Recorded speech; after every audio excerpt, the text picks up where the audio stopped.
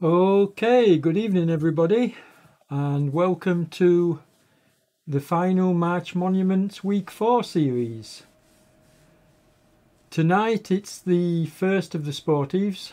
There's one this evening, there's one tomorrow, the same time as the race, and then the final Sportive will be on Sunday when they cover the same terrain that the races cover on the Saturday. It's a bit of a poor show tonight. There was some mix-up over the scheduling, and extra time has been requested for tomorrow's race because the long course will probably take more than the scheduled 3 hours. Tonight, though, it's 74 kilometres, or just short, 73.7. So 74 kilometres are quite lumpy. So I'm expecting it to take, round about the 3 hour mark, I would have thought. The front runners, I'm saying front runners, there's only a couple of riders here at the moment. But I'd expect it to be round about a 3 hour ride, and I'm not going to sit here with such a poor turnout for the whole ride.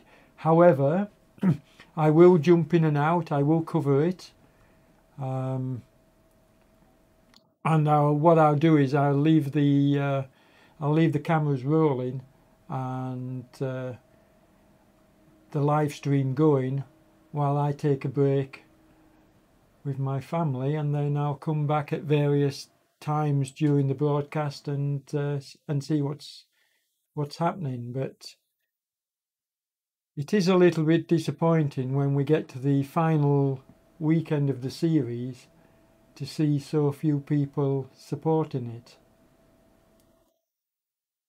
That being as it may, it won't stop my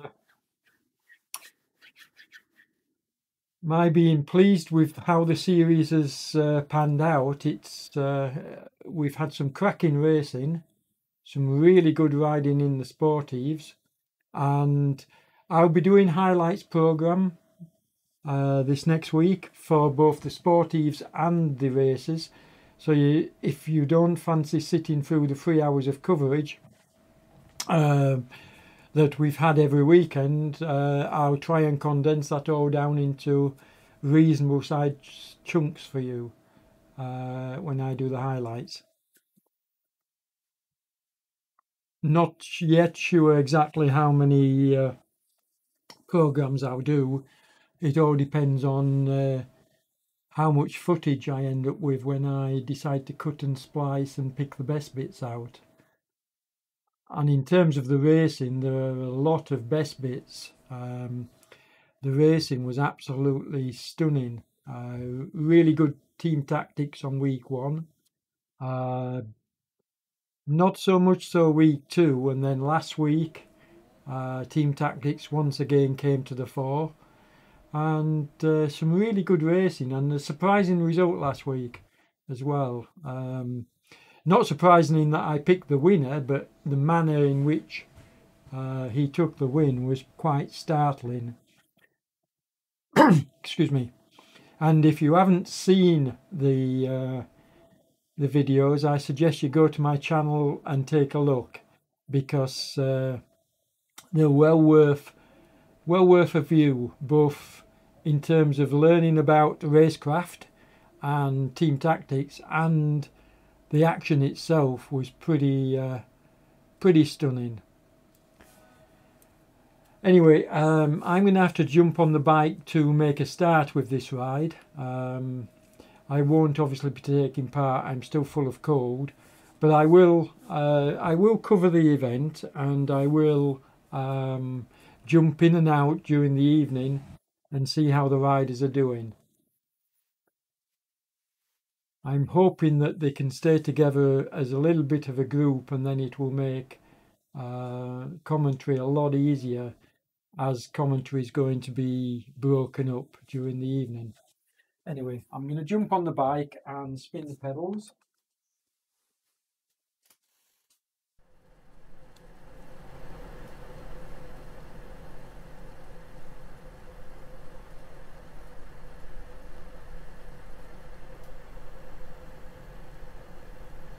and that's sufficient to keep me in the game. And now we'll concentrate on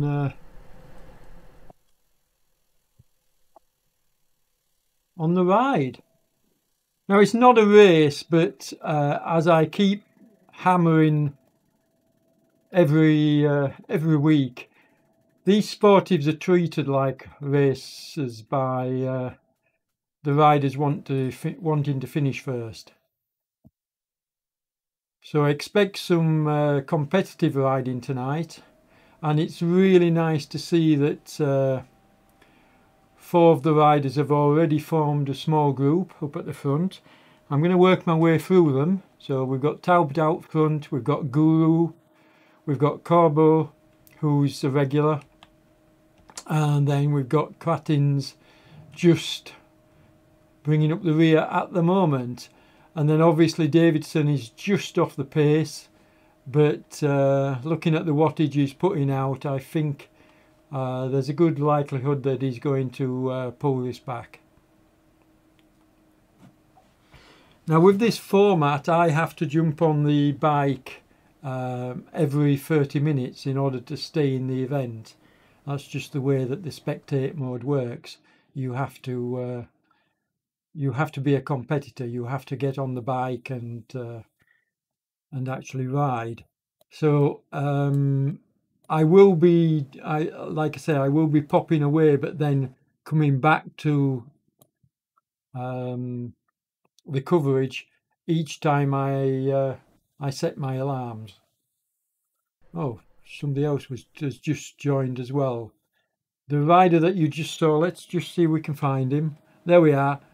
So Astar has joined late. Now he's going to have a bit of a job catching that group in front, if he even attempts it. Could well be that he's just going to settle for settling in and riding on his own, but we'll see what happens, because there's lots of time. You can see from the profile it's a pretty tough course. So my guess is that and it's nice to see the 5th rider has caught this group. So basically you've got these 5 riding together, and then you've got Asta. We'll keep an eye on the distance, but if you look at it, it's pegged at 160 at the moment. Whether he decides to put in an effort and try and close it, we'll just have to wait and see. I'm just going to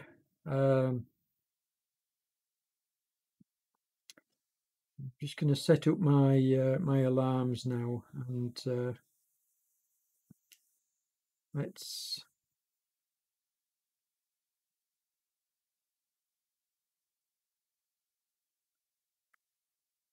so just bear with me while I go quiet for a few minutes, set up these alarms. So what time we need? Okay, so plus.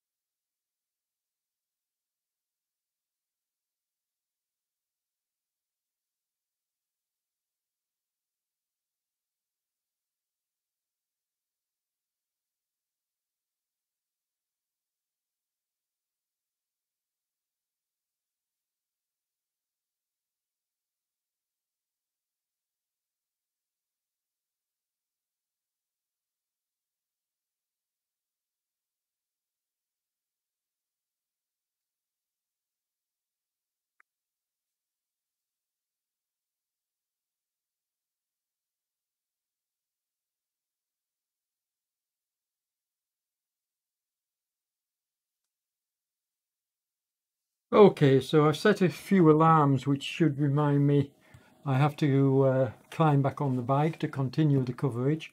Let's see what's happening with this small group. They will stay together at least up until they get to this first climb, so I'll stay with that, and we'll see who's together once they get over the top.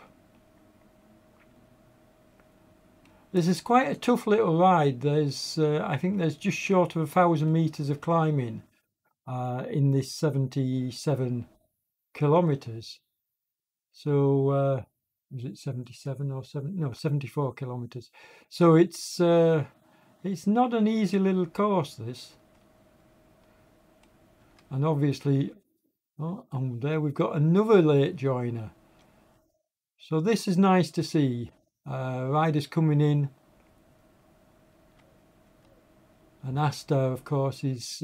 now, the really good thing here is Marty, this rider here, who's a late joiner, has joined in front of Asta. And Asta, I think, will catch him and they can ride together.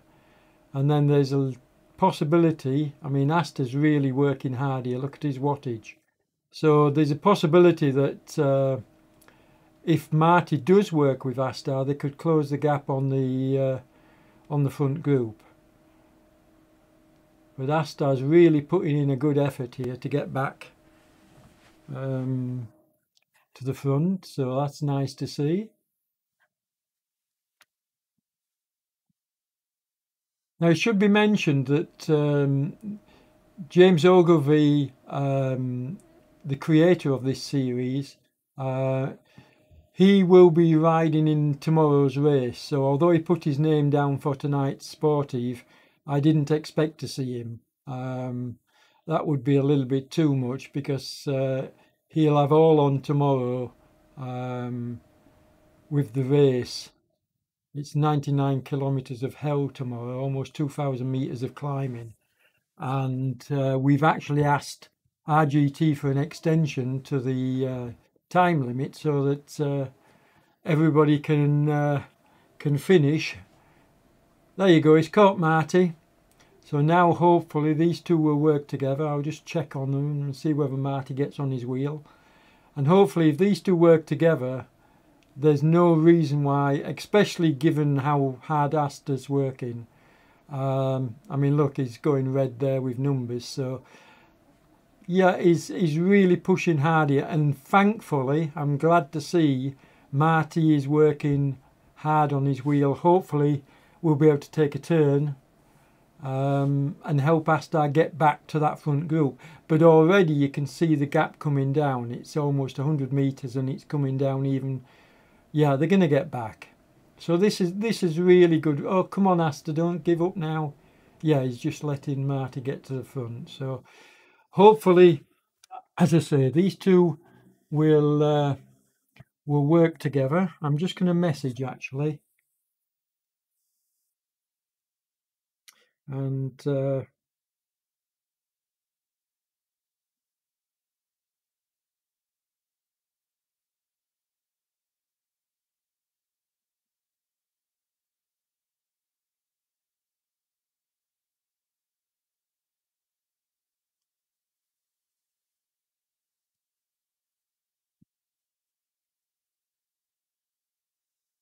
okay, so has he yeah, has he dropped Marty or is Marty just in front of him? Let's spin the camera around. There's nobody behind. Oh, and you saw another late starter, Guru, there. I think, well, at least I think Guru. You've got Wally, he's another late starter. So who have we got? We've got Corbo up the front. We've got Davidson. Yeah, they're on the climb now. That's why they're separating. So you've got Davidson following. Now, Corbo is quite a strong rider, so I'd expect to see him pull out a little bit of a gap on the climb, but it makes sense if they stay together. You can see Talbot chasing. And there we go. Who's that that's just gone past? We've got Talbot. Guru. Now, he's a late joiner, I'm pretty sure. Kratins. Yeah, it's all coming nicely together here. Another late joiner, Page. Hopefully he will be able, he's putting out decent wattage, so he will be able to close the 20 odd meters to the guys in front and join them. And Wally has just started, but he's looking like he's Oh, I don't know. His power numbers just don't look good. 1 watt kilo. That's yeah. Mind you, he is on the slope, so perhaps he is taking it easy. But he's not going to catch the guys in front with that kind of wattage. So, but Page will close up the gap with a bit of luck. Needs to do it on the climb though, because if they crest the climb without him, then it's unlikely that he will catch. And who's that at the side of the road that he's just approaching now? Is that? Let's have a Metz. So Metz is, yeah, he's another late joiner. So Metz is joining the action, and you can see he's joining the group. This is all good stuff. I mean, yes, the late joiners, but you know, this it didn't go into the app until reasonably late, and with the problems RGT have had, various members struggling with the update. I've been watching the forums, and every time there's an update, it seems that a few struggle. The social ride that was meant to take place tonight was they weren't able to get into it, at least when I last checked. So hopefully RGT are sorting that problem. But they're on the climb now. They're joining together nicely. Let's zoom out and find out where everybody is. So you can see that I'll see if we can get an overhead shot, and then that gives you a better idea of where everybody is. So yeah, the riders aren't that far apart. On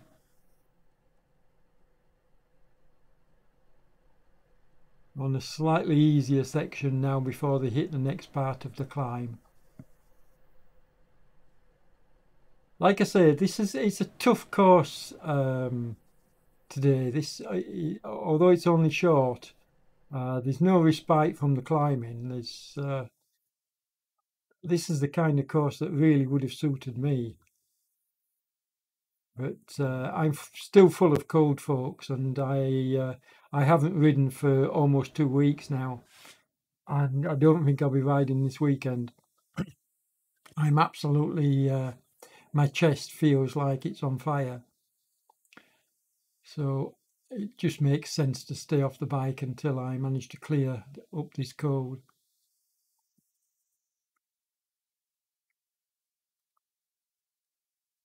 So let's work his way back and see what's happening further back. Metz and Page, and then Astar. I expected these guys to have, and Kratins, yeah, to have closed the gap, but maybe they're finding it a little bit more difficult on the climb. But we've got a nice, oh, wait a minute, was that the front that I've just, oh, my bad, that's the front. I was thinking it was a group further back, but no. Okay, so Astar did get Page. Who's that? Who's behind Page? No, I think this is the lot. This is everybody. So let's find a view that works. See if we can get through the trees. There we go.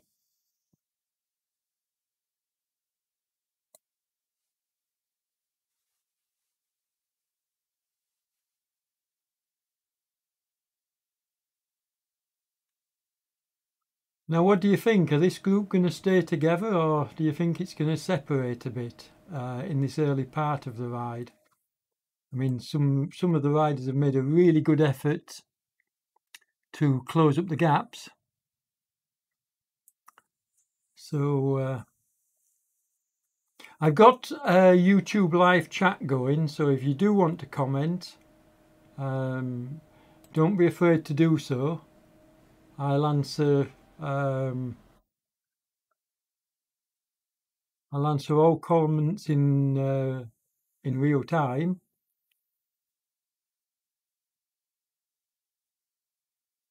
It's too early to be picking out riders for the finish. I won't do that until we get at least to the halfway point. I mean, I've got my eye on who I think are the strongest riders in this group, and we'll see how they perform.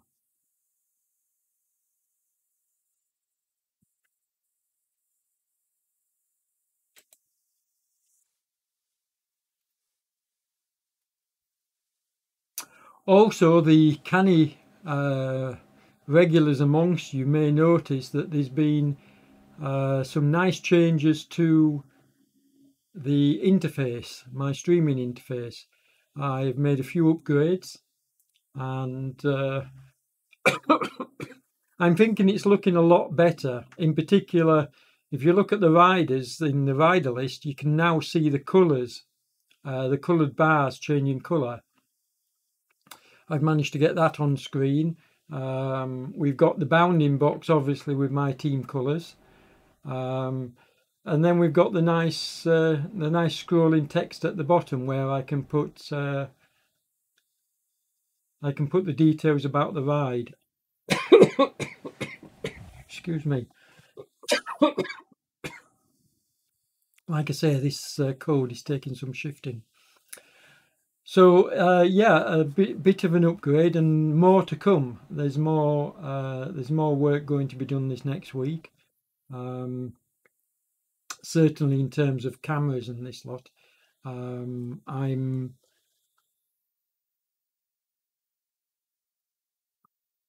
going to be improving the camera angles. Certainly when riding myself, anyway. Let's see if we can find the riders, though. We've lost them at the... Oh, there we go.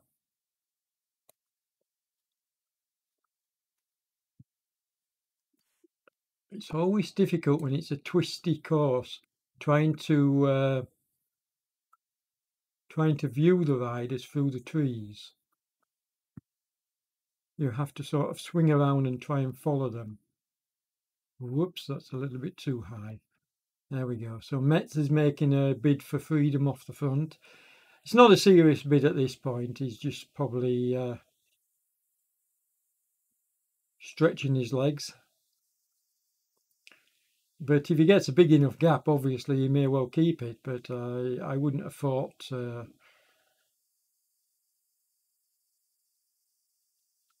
Yeah, he's actually said what I thought he was doing. He says, "Don't try to follow me. I'm just going to go hard for a few minutes." So Metz has actually announced that he's just wanting to stretch his legs.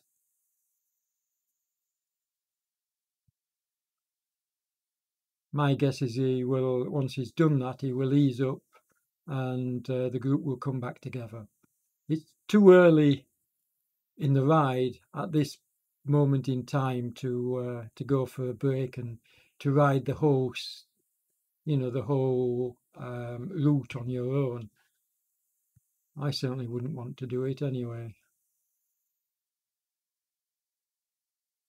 But he's putting out some good numbers, a good effort here. But how long is he going to keep this going for?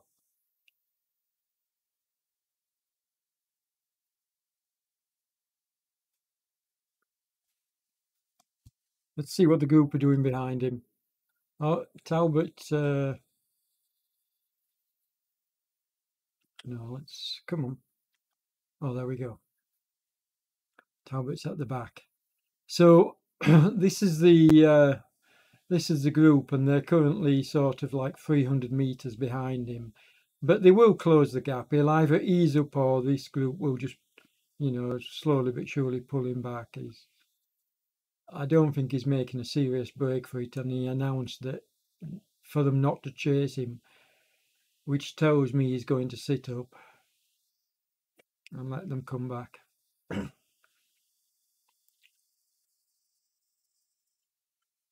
And this is the first of many climbs, so there's no rush to show your strength on the climbs if that's what you're good at. There's a really steep section towards the end of the ride. It's very short, but it's also very steep.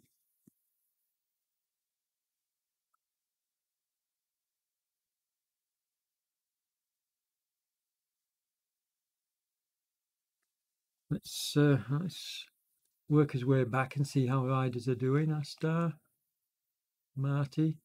Now those two joined up earlier together, and nice to see them staying together. Kratin's just coming to join them. And then Page and... I mean, they are on the climb, so that's why you're seeing gaps. appearing at the moment, Davidson and Cowboy. Because I would normally expect Cowboy to be further near, up near the front, but like I say, it's very early. And then Talbot is last man on the road if you discount me. I just have to be in the ride in order to cover it, but I'm not actually riding.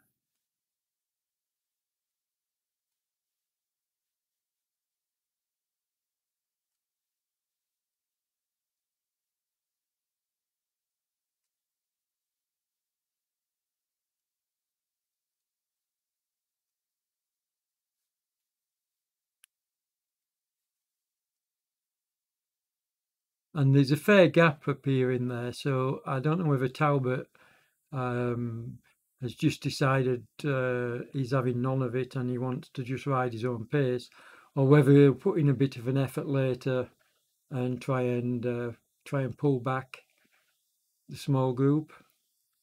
But at the moment, he seems just content to ride his own pace. So the gap's going to go out, because obviously these riders in front of him, Cowboy, Page and the rest, are now cresting the climb, as you can see from the slope in the top right of the screen. So because they've now crested the climb, they're going to be picking up speed and opening up gaps on the riders further behind. What you've got to try and do, so that you're not pushing too hard as you go over the top of a climb, is you've got to try and just put in that little bit of effort before you get to the crest. Because if there's too much of a gap with the riders in front of you going over, then there's a very high likelihood that you will not close the gap, at least till later, because once they start on the flat and downhill sections, they're just going to ride away from you. The good thing about this first climb is, if you look at the profile, you can clearly see that it doesn't actually go downhill. You get to the top of the steep section, and then it continues to very gently, I mean, only 0.4 of a slope, but it continues to very gently go uphill. So you don't, that's a good opportunity for riders to close the gap. If you got to the top of the climb and it suddenly started to go downhill or even flat, that's where you would see gaps appearing. So it's really nice to see this group working together, closing up the gaps. Let's have a look and see what's happening behind them on the road. Can't actually see another rider, as you can see on the road. So this is it. This how many have we got here? 6. 1, 2, 3. Yeah, we've got 6 riders here, and that's, is it 6 or is it 7? Yeah, 6 riders. So it's very likely that these 6 riders are going to stay together now, right up until you see the next orange sections, deep orange sections in the ride. So I would say for at least the next 10, maybe 15 kilometres. And there you can see that they've just caught up with Metz, who went up the road earlier to stretch his legs. And Metz will now close up to the back of them. They've gone past him. There we go. There's Corbo, Talbot.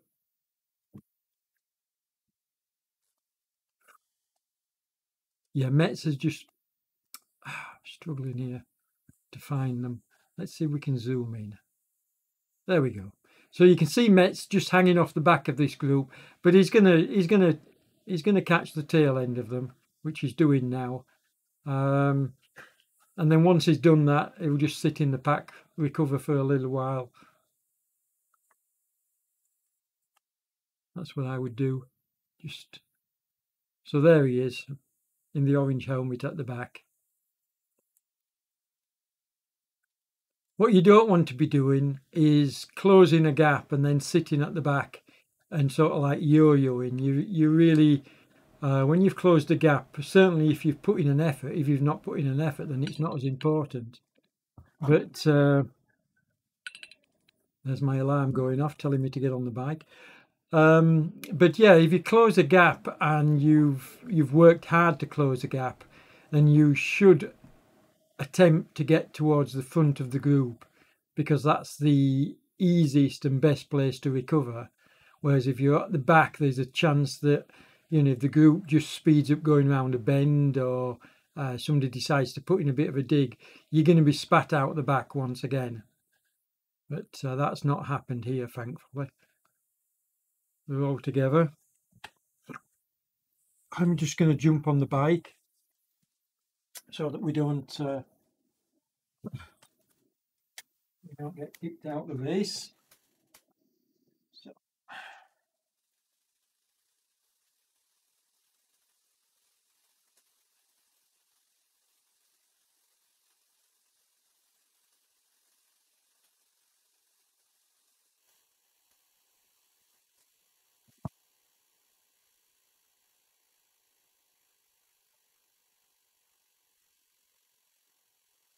Okay.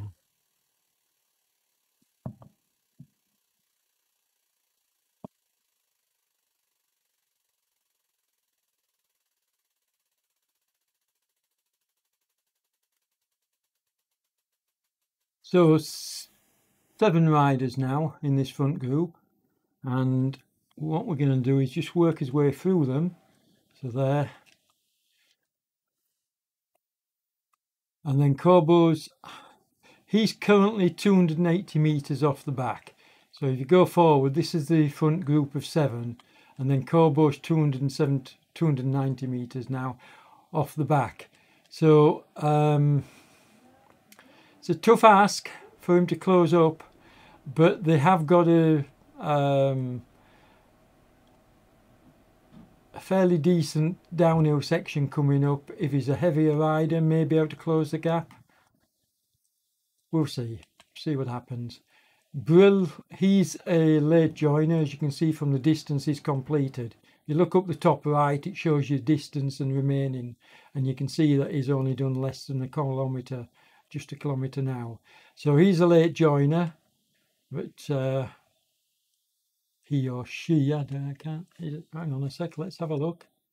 Is it a she or is it a he? I think it's a lady. I think, yes, it's definitely a lady. So it's nice to see. We don't get enough ladies joining the event, so yeah, nice to see. Let's find out who's behind. Talbot chasing. So if they can join together, now Talbot's putting in a decent effort here. He was last man on the road, but he's certainly upped his pace. So he could well catch Brill, and if they work together, then who knows what might happen.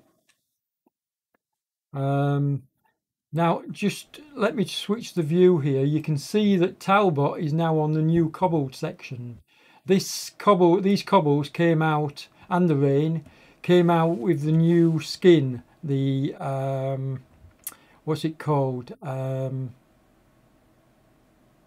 Spring in Europe. I'm pretty sure that's correct. Spring in Europe pack, graphics pack, and it includes cobbles. It includes broken tarmac. Windy roads like you see in here, and you will notice where there is in real life, where there's buildings, you get some nice buildings at the sides of the road as well. It's a nice pack, and you can clearly see that Talbot is catching Brill. My hope is that they will work together, do a bit of riding together. Just zoom out a little bit. So yes, this is a new graphics pack, and I think it looks quite nice.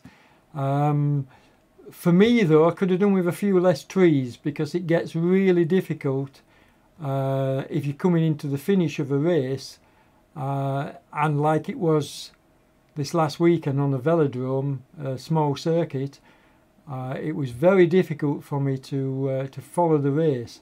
And she's giving Talbot a wave, so that tells me she's not going to try and stay with his pace. Yeah, Talbot's waving back. But you can see he's putting in a good effort to try and get back to the group in front. He's got a long ride though, because he's not going to catch Kratins anytime soon. Kratins is off the front at the moment. Marty's following him, but Kratins has currently got a 190-metre gap, so he's definitely making a push. But they're on the steep downhill, so the heavier riders are going to have a real benefit here. You've got Kratins, you've got Marty, and you've got Astar. Then you've got a couple working together, Page and Davidson. But as I say, they're on the steep downhill, so anything can happen here. I wouldn't pay too much attention to gaps. At this point, where the gaps are going to be important is as they go up the next hill. But these two are looking good together, working well. So Colbo's currently at the tail end of the small group we saw, which is no longer a small group because they've split up on this downhill. And then Talbot obviously is last man on the road, followed by our one and only lady, S. Brill. So who I think is doing Brill just to to come into the event. I wish we had more ladies.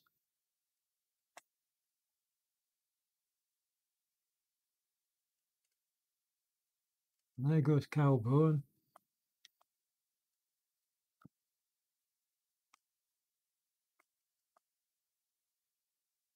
And you can see, because they're getting towards the bottom of the, well, they've reached the bottom of the slope and they're on the uphill now.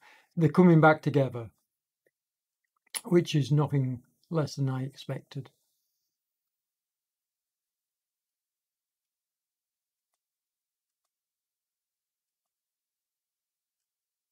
So Kratins is still out front. Now, I know from previous rides, he's quite a strong rider, so I don't think he's going to stay out front, though. The gap isn't big enough and it's too early. But we'll see what happens. And in fact, it does look like he's easing up now. Just looking at... can't understand why there's no cadence showing, though, and no heart rate I can understand. It's only a Sportive, they don't need to wear a heart rate monitor. But I like to wear my heart rate monitor to see how I'm doing. You can tell from both the wattage being put out and the heart rate that Marty is working hard here. So he's working pretty hard to pull back Kratins, which he's going to do. And then you got Page following on behind.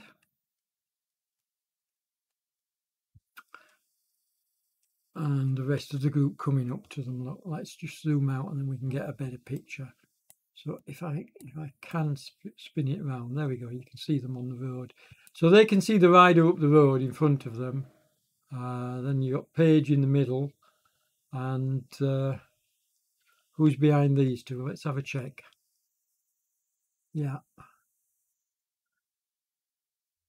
Now they can't at the moment see there any riders in front of them because of the bends in the road.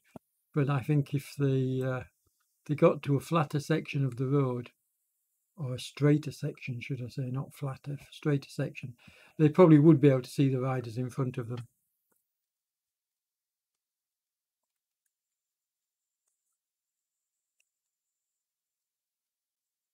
And we're back to Talbot.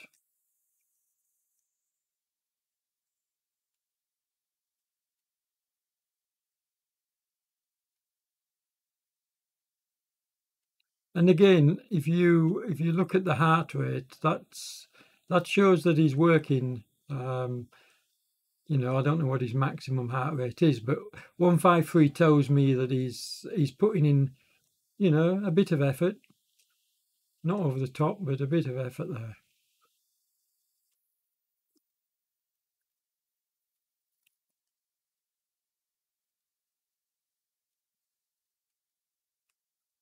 So Marty's out front now with Kratins He's overtaken Kratins, so as I said, I didn't expect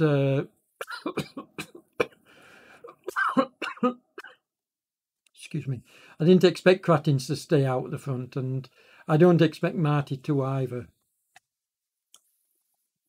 I think at this point, everybody's just, they're doing their own rides. I mean, that's what it's about, but I do think we will see a small group forming again.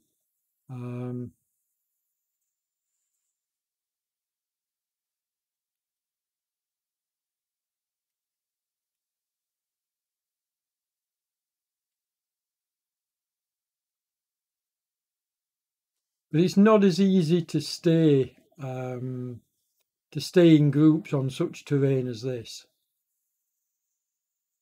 The different abilities on the climbs and descents is obviously going to split people up.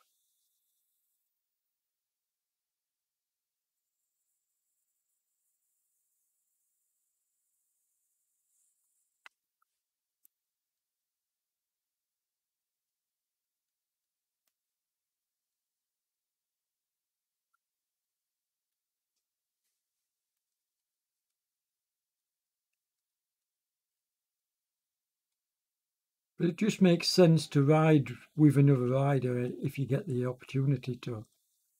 There's no point in doing a solo ride at this stage in the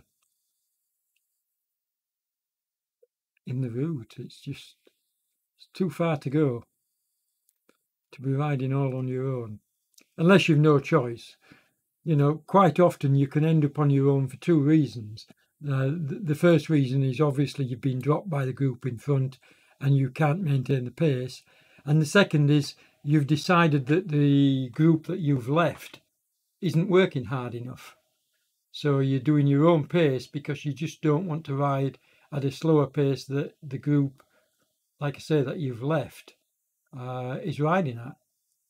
They're the two main reasons for ending up riding in the middle on your own.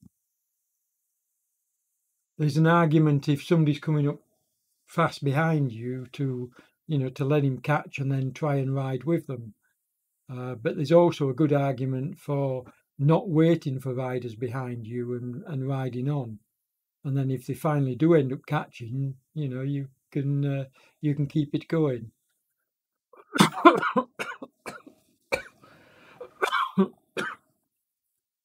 Excuse me.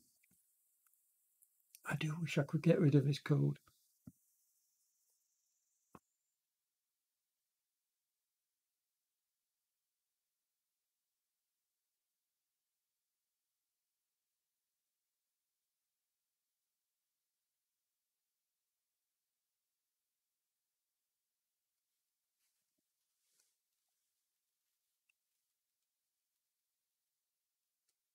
So you can see that Astar's got Page in sight. He's 100 metres behind, and he's working pretty hard to keep the gap at 100 metres. And in fact, he's bringing it down slightly, but only slowly. So it'll take him a while to get there, but I think he will. And then these riders, they're a further almost 300 metres behind Astar. So it's going to take them a while to close up.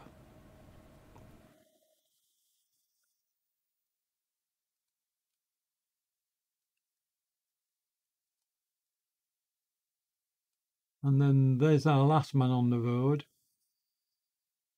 And he's well off the pace now. So, and in no man's land, because if you look, he's almost 600 metres from the small group in front of him and almost 600 metres behind him is Esbrill.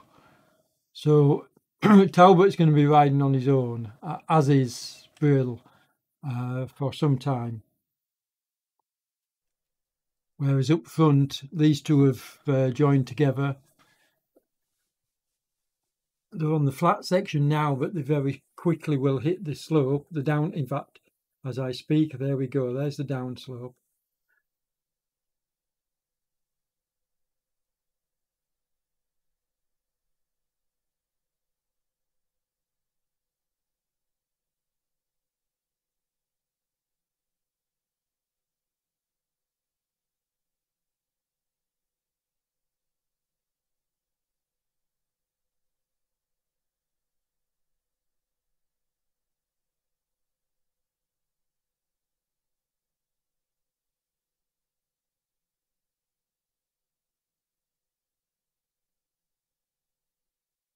So we're coming up to the 20-kilometre mark now, with another 54 kilometres still to go. So yeah, I reckon 3 hours for this ride, given the terrain.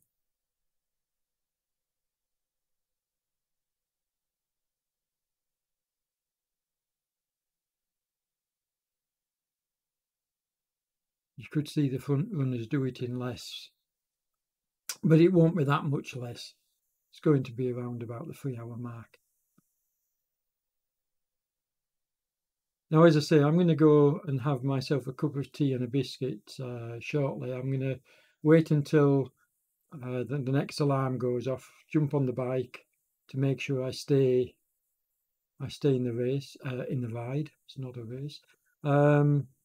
And then once I've done that, then I can nip downstairs and get myself a cup of tea, and I'll leave coverage with the riders. We'll have to decide who we're going to follow, won't we? But are these two going to keep the lead out front? Now Jardine is a late joiner, so there's no reason why, with fresh legs, I mean he hasn't done 20 kilometres, so there's no reason why Jardine can't close up to the two riders in front.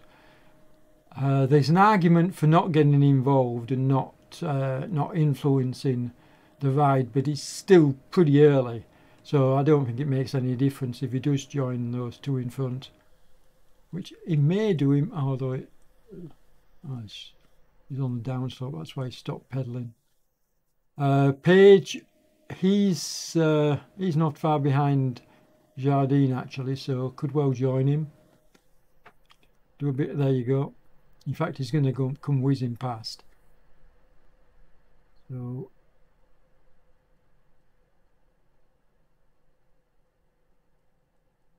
but they could work together on this slope and pull back a little bit of the front leaders. Yep, there we go.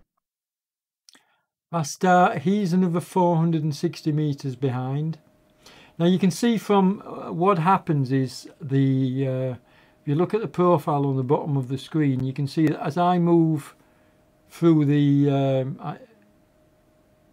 group, the white paddle shows my current view. So I'm flicking through riders, working my way from the front to the back, and the white paddle that you see on the bottom is showing you where I am currently. So you can clearly see that we've got these two here, and then you've got Guru behind, and then we've got two riders behind Guru, which is Talbot, and he's just onto the slope now, so he's got a fair bit to catch in terms of the downhill. And then Burley's just about cresting, there we go, as I say that, just crests the top. So actually there's another small rise here for poor lass, so no, she's not crested the top yet. Close to it though.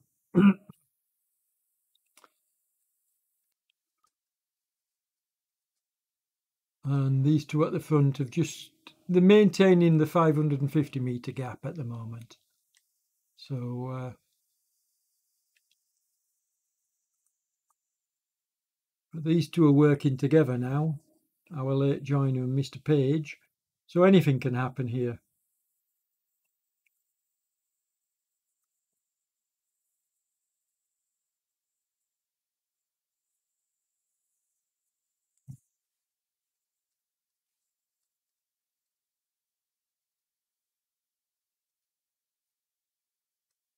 And this makes perfect sense. If you can find a rider to share the workload with, why not do so?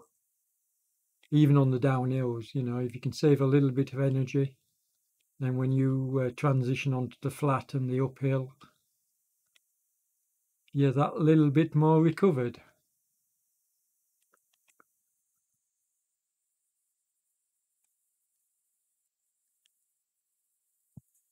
With our front two, yeah, they're sort of like pegging the gap.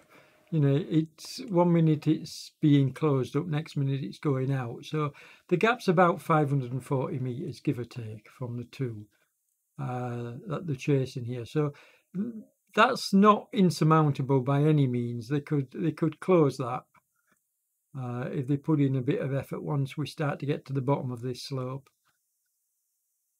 Whereas Astar has got a much tougher ask. He's almost a kilometre behind now. The two riders in front of him. So, and to do it on his own as well, that really would be a big effort. Whereas these two, there's no reason why they shouldn't be able to. Who is it? It's David. Let's have a look. It's Davidson and is it Calbo? Yeah. So there's no reason why these two can't put in a bit of an effort and catch Astar in front of them. That's what I'd be looking to do. Saying to my partner here, come on, let's put in a bit of effort and let's catch him. Because three riders will obviously work a lot better than two.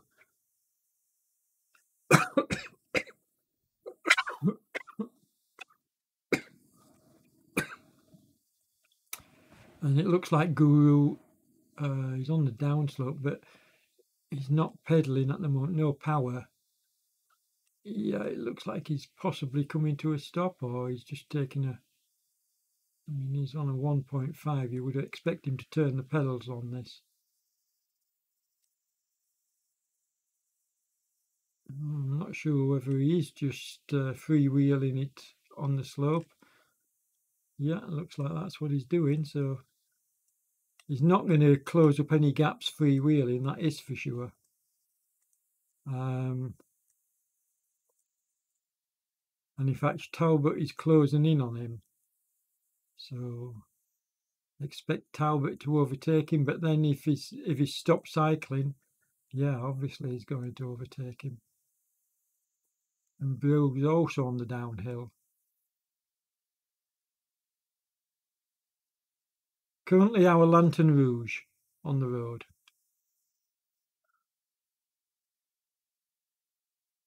Yeah, and you can see here what I was saying about the gap. It got down to 330 and now it's back up to 360. So it's fluctuating.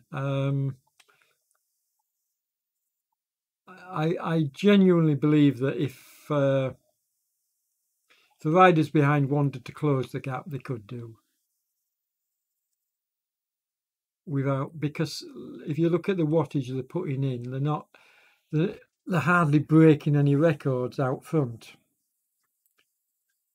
And in fact, the two riders behind are putting in more wattage. So, yeah, and they brought it down to 330 again.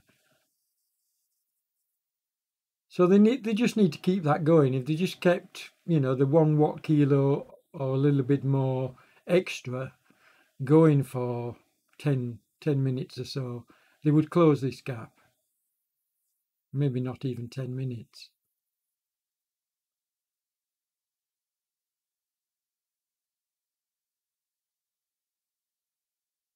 In fact, I'll bet you that by the time I've gone downstairs, had my cup of tea and biscuit, and come back, I'll bet they've come back together. These two riders will have joined. Sorry, not these two riders. These two riders will have joined the two at the front because they are catching. They brought it down now to 250 meters, so they're definitely working to bring the front two riders back, which is good to see. Well done, Paige. I mean, like I say, you've got a good work fellow in Jardine because he's joined the ride late. And why not use fresh legs? Although he's sitting on your wheel at the moment, he needs to come round and do his fair share. which hopefully will do. But Page, this is a really, really good effort. I mean, look, he's in the red, working hard. We've got Jardine on his wheel, and he's brought the gap down tremendously. I thought it would happen after I had my cup of tea. It's going to happen before, because these are coming back together another minute or so, and they're going to be all back together. That's a great ride, and well done, Jardine, for coming to the front and keeping the pace high as well. Yeah, good legs. This is why I love commentating on these kind of rides. I mean, you know, people might say, well, what pleasure can you get out of watching just a handful of riders? But when you see tactics and riders working together, it's quite nice.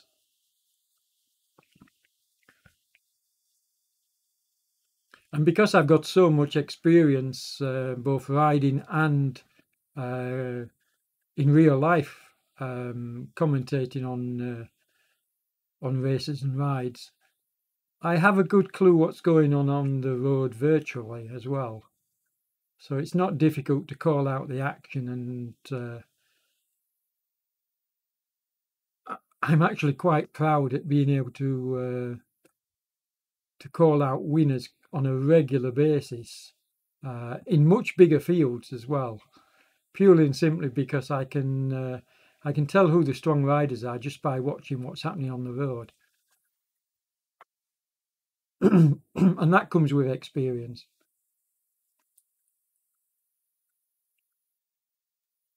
There's the catch. Well done. So now, you know, just Jardine's going off the front, but they need to ride together now. I suspect Jardine will not continue to ride off the front. I suspect he will ease up and they will ride together for a while, but at the moment that's not what he's doing. You can clearly see he's opened up a 30-meter gap. But I do think they'll ride together for a while. Jardine up in the pace has just managed to drop Page at the back,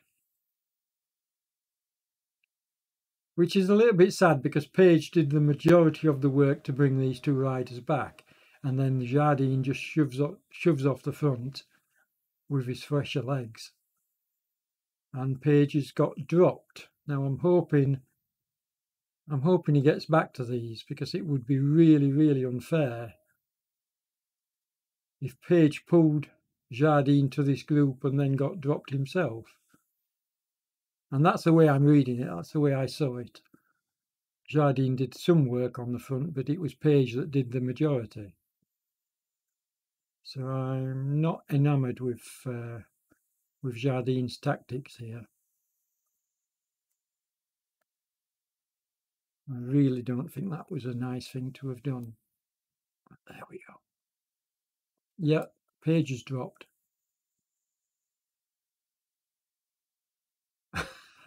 I bet he's furious. I bet he's thinking, yeah, okay, thanks, mate. I pulled you along, and now look what. That's always just to explain. That's always the most dangerous time when you've made the catch. You know, if if you make the catch and one rider, either one of the riders that's made the catch or one of the riders that you've caught, puts in an effort to jump off the front, that's the most dangerous time, because you're absolutely knackered from the work you've just put in, and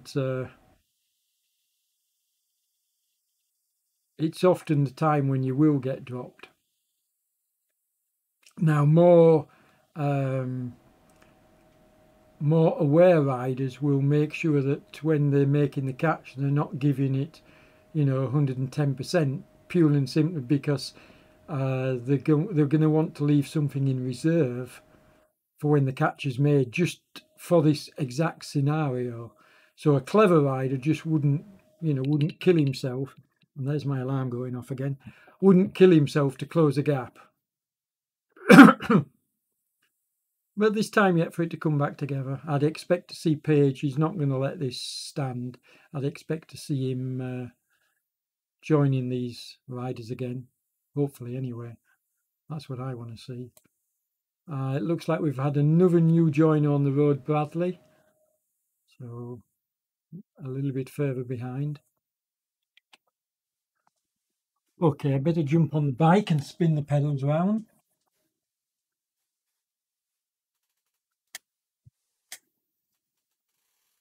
And then I'm going to go for a cup of tea. So I'm going to leave you with these front riders.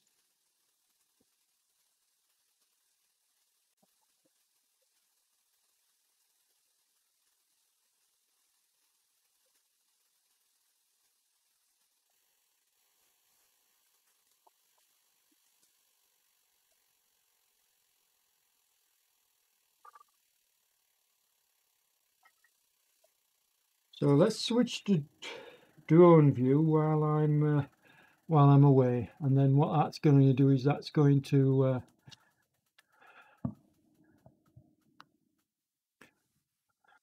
stay with Jardine. But can I actually zoom out in this view? I don't think I can.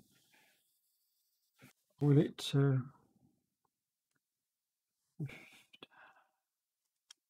we go.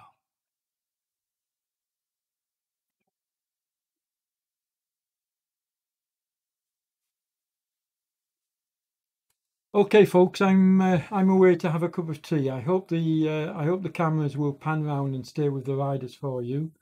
I'm currently on Jardine, who's leading it out. I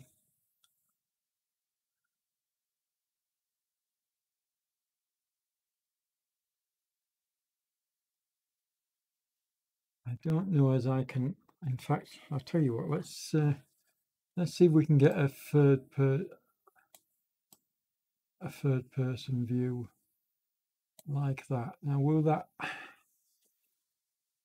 the trees obscure when he goes around the corner? Let's just check on that.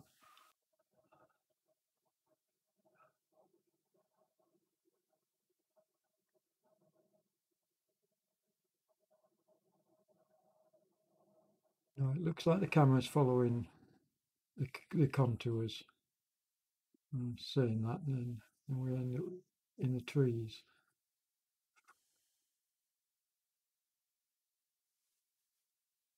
Okay, let's.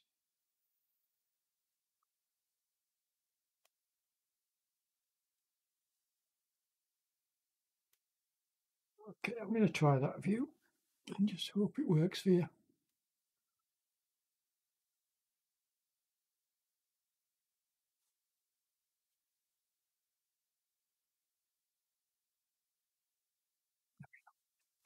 Okay, that's me.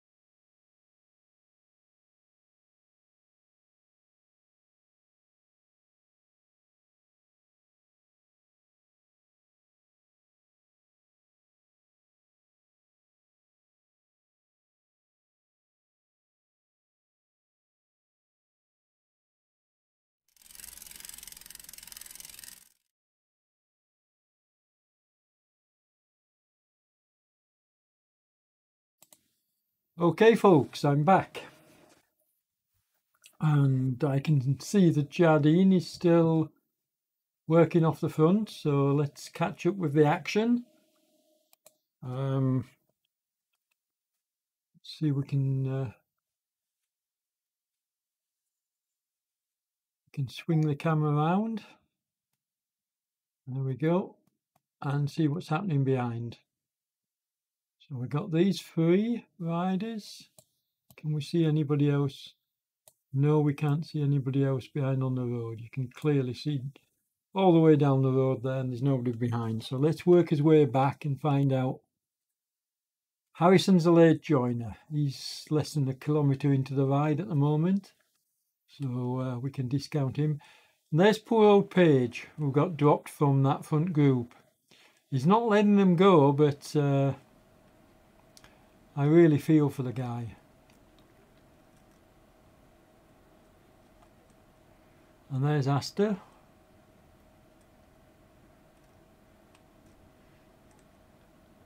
Now he's working hard in the middle of 2 groups on his own, so that situation could change, but at the moment he's just out there on his own. You can't actually see the riders behind him, even though they're only 400. These riders are 480 metres behind Carbo and Davidson. So, possibility of them coming back together. We'll see. And then you've got Talbot, who was last man on the road. Now it looks like Brill. There's Bradley. I don't know what's happened with Bradley, but it does look like, just going back, Talbot's last man on the road, because it looks like the lady Brill has packed in, which is a shame. I really would like to see the ladies take part and finish the ride, because we need more ladies in these events. But anyway, Talbot's plugging away, and then these 2 are fair way in front of him, so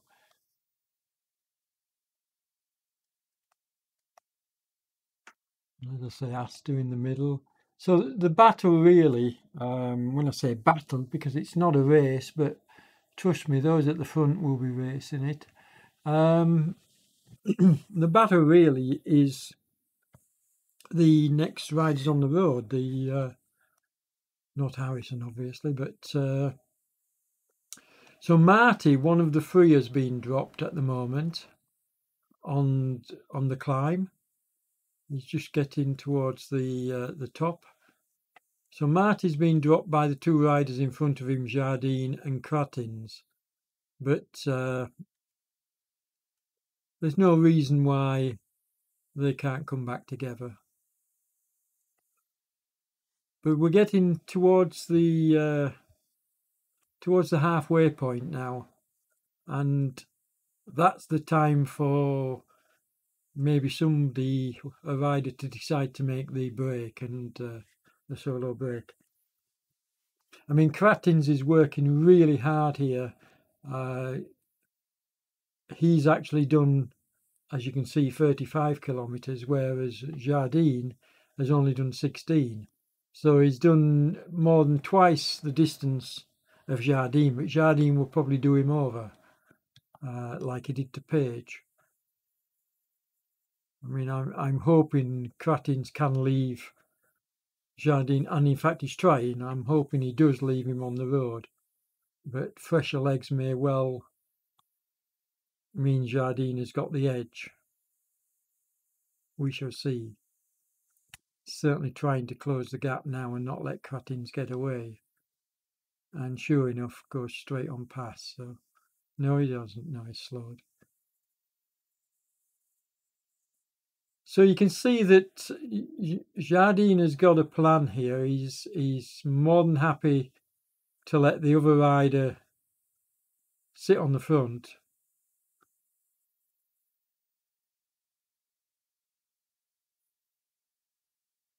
Do the work and then try it and drop them.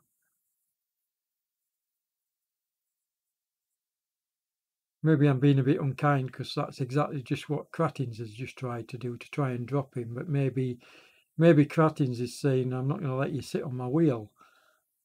You know, I've done more kilometres than you. You shouldn't be sitting on my wheel. I should be sitting on yours.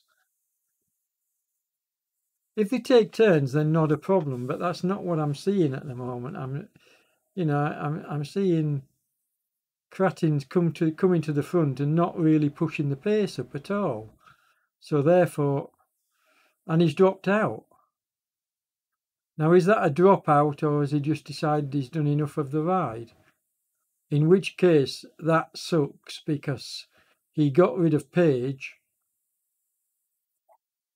with his tactics, and if he's just dropped out, that is out of order, and I'm calling it as such.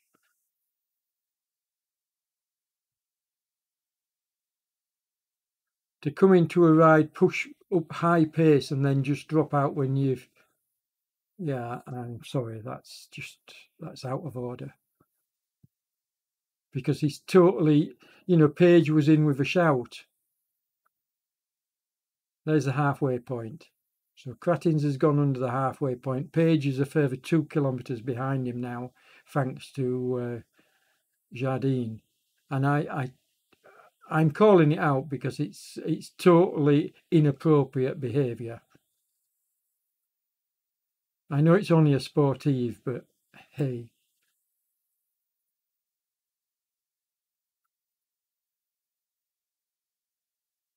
Anyway, that's what makes me such a controversial figure. I tend to speak my mind. I'm a Yorkshireman. I'm allowed to.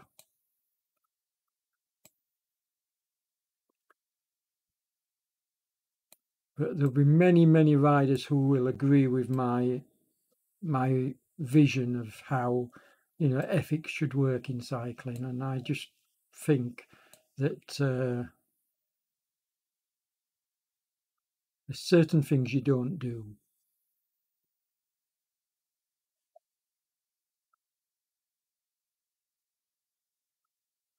So Kratins is going to push on. He's opening up the gap. You can see he's on the downslope, but he's still pushing out 3 watt kilo. So he's not hanging about. It's not a race, but he's definitely going for the win here. And he's chosen the right time to do it as well. If he can get this gap going out even more on this section of the ride, then he should feel fairly comfortable when it starts to go uphill again.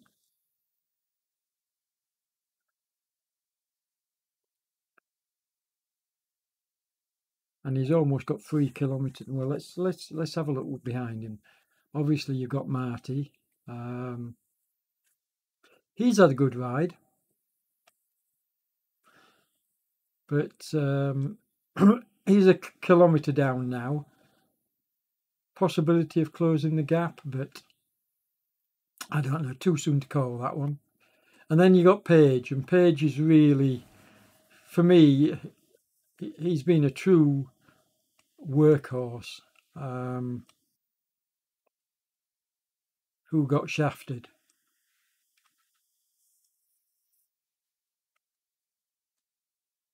I don't know what's happening here with the because I went from Page and it's thrown me. Okay, so there's Page, and then we've got Corvo and Davidson. So yeah, that's showing correctly on screen. Then we got Talbot,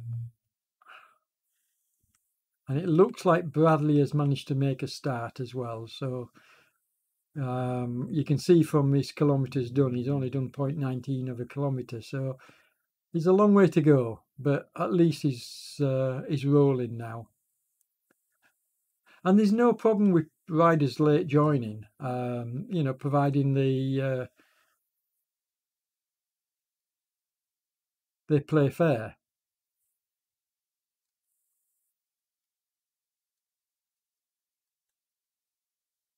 Kratins is really... oh, we've got another rider, and a good rider, in Clays. Now, he's a very strong rider.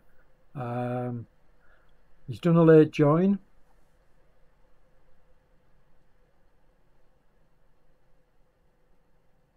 Now, if he does, it doesn't look like he's going to do at the moment because they're on different parts of the slope, but if he closes up with crattins and works together on the front with crattins, then the gap to the riders behind will grow out even more. So I'm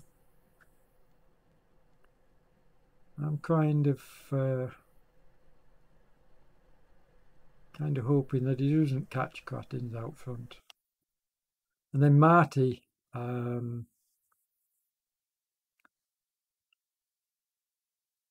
he's over a kilometre behind the rider that's just joined us, Clay's, this rider. But he's not on the steep downhill yet.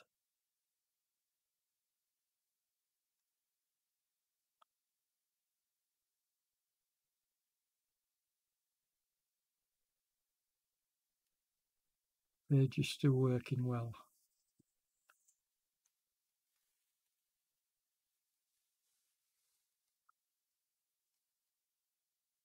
Now we could finish much earlier than I expected, to be honest. If we're at the halfway point, 1:16 gone, then yeah, there's no reason why we can't do a 2.5 hour finish, which would be really nice.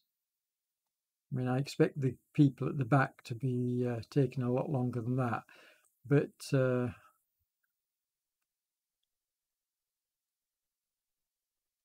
we'll see how the coverage goes.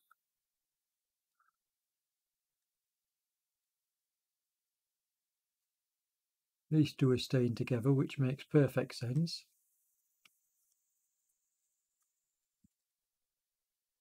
Talbot, poor fellow, has been on his own for quite a while now, and is likely to be so for quite a while. I don't see Bradley catching him. Bradley's just so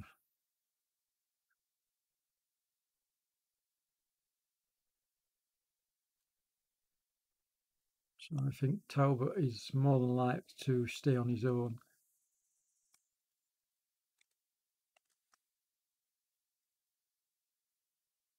So these are the only two riding together at the moment, and they've done a fair distance as a team. So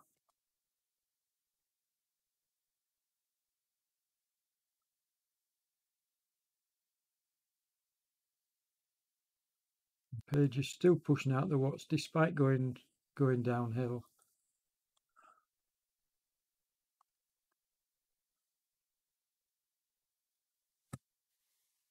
It is working hard. If you look at his wattage, and he is actually closing up. He's closing up the gap. Now, this is going to be interesting because let's work his way forward. You see, Clay's has now caught up with Crattins, which is going to influence the ride. There you go. You can see that. In fact, let's get it from another angle. Let's get it from this angle. There we go. So these two are gonna join forces and push out front. But Clace has only done like 3 kilometers. So that's a bit unfair on I mean, that's riding for you, but that's a bit unfair on Marty, who's trying to close the gap behind. Because if these two join forces, the gap's just going to grow. And in fact, Clace, by pushing the pace like he's doing, is actually pushing Crattins to stay out the front as well. So both these two riders are working harder than they would, I think, so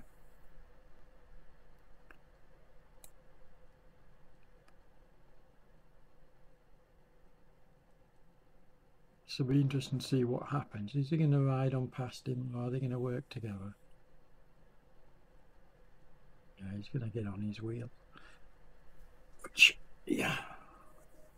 Okay, so now the metric to watch now is to watch the gap to Marty, and I expect to see it grow, which it is doing. See, I don't have a problem with late joiners, but there's my alarm. I do think it's a little bit unfair that late joiners can influence the riders that are going all the way. I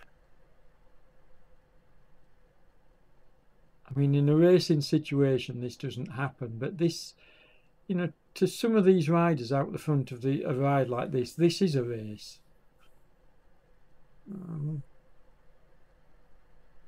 I just think it's...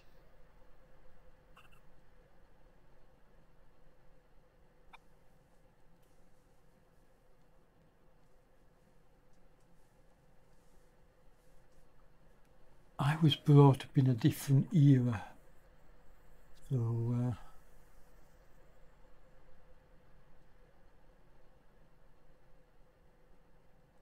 maybe I should stop expecting people to work by my standards.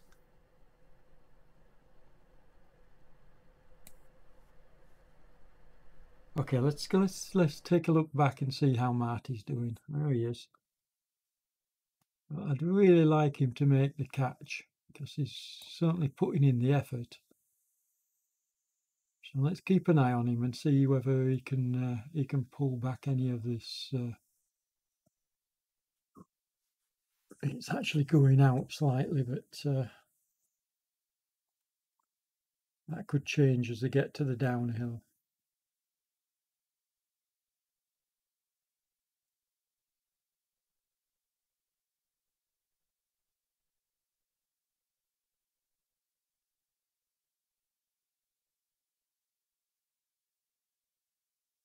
And it is between, excuse me, it is between these three now, without a doubt, as to the first finisher. I mean, you can't really call, if Claes does come in first finisher, you can't really call him so, because he's only done a fraction of the distance that the Kratins and Marty will have completed. So the ride really, or let's call it what it is, the race is really between Kratins and Marty. And let's see what happens. Let's hope Marty can close up the distance, and he is doing. He's closing up. And if he closes up and makes it a 2 or 3 horse race, I like to see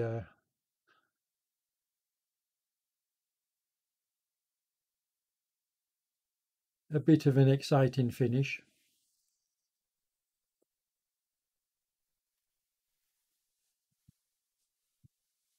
Okay, I better jump on the bike then, I suppose. In the pedals again.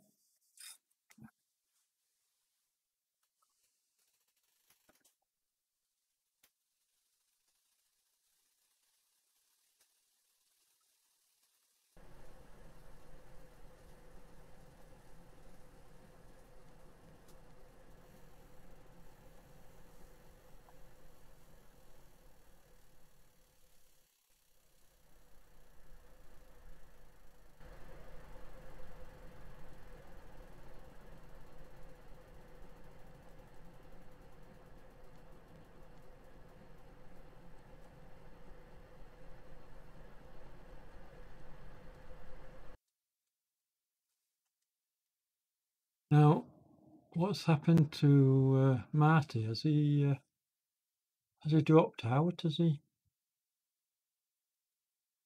Oh, it's just crazy. He just, yeah, it looks like he's dropped out. That's why it flicked to me. That's why the view flicked to me, because he dropped out.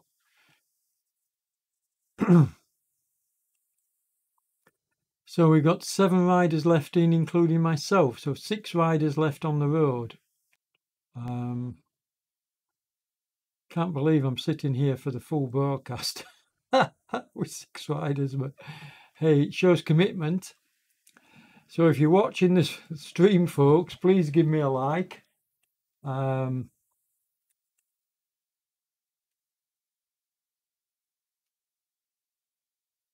also, if you haven't already done so, you'll notice that I've added our sponsor to the ticker text at the bottom of the screen, and that's Torm Cycle Clothing, torm.cc. If you haven't already done so, check the website out. They deserve support from the riders because they're supporting the series, and the clothing is, quite honestly, it's absolutely fantastic. You'll get a chance to see me wearing it this weekend.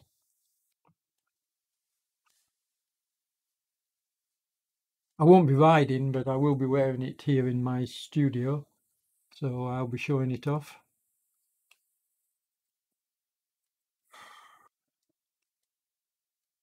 So it's not so much about watching the riders finish now. It's more, it is definitely now a 2-horse race. So because Bradley's last man on the road, but to be fair, he's a late joiner, and if you look at his pace and everything else, the whole demeanour, he's just happy to be on the ride. I don't think he's trying to catch anybody on the road, because he's just too far behind. So you've got Talbot in front of him, putting out fairly much higher pace. And Talbot's just going to have to ride on his own, because he knows he's not going to catch these two in front of him. They're 3 kilometres away. So he's basically just riding his own ride, which is, the right thing to do. It's just a shame he's having to ride it all on his own. These two are doing the sensible thing and staying together, because it's a long ride when you're on your own. And then we have our leaders. And of course, don't forget that Claes, the Belgian rider, he's the strongest of these two, I feel.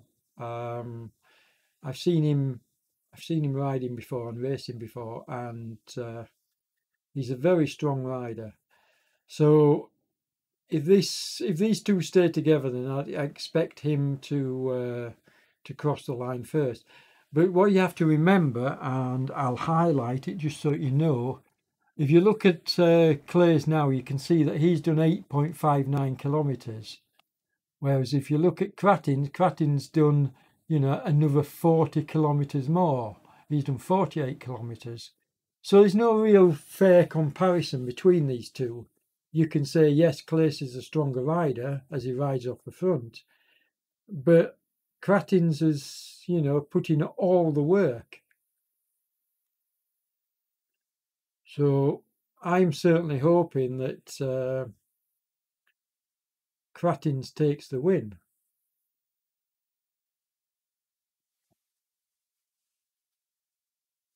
Now it does look like the paddle, it's just, you can clearly see that the paddle isn't working. So what I'm going to do is go into the GUI and turn it on and off. So the elevation map is going to disappear for a moment. There we go. And now it's working again. So there's a tip for you folks. If you find that the little white paddle that shows where you are on the profile isn't updating, simply turn the GUI full elevation map on and off, and it will usually, it doesn't always, but it usually fixes it. And the same can happen with the other metrics in the menu, like for example the chat can often freeze up. Oh, it certainly has for me. So I just turn it on and off, and that usually fixes the problem. Okay, so Claes is now sort of like opened up a 40 metre, 50 metre gap on Kratin's and giving me a wave. So I don't know whether he plans on riding the full ride or not. If he does, then he just wants to ride on his own out the front, which is not a problem. But Cratins may well have something to say about that. I don't know. And here he is, in fact.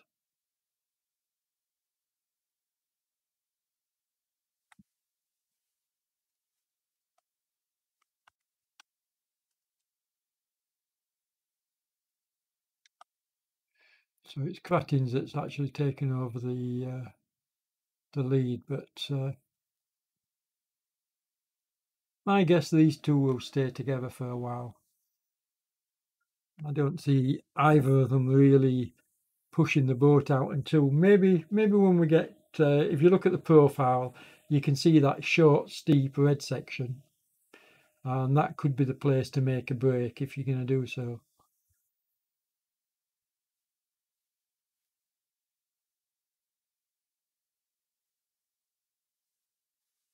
I'm just sad to see so many people dropping out of the ride. Now, I could be doing some of the riders a disservice. Maybe they're having technical problems, but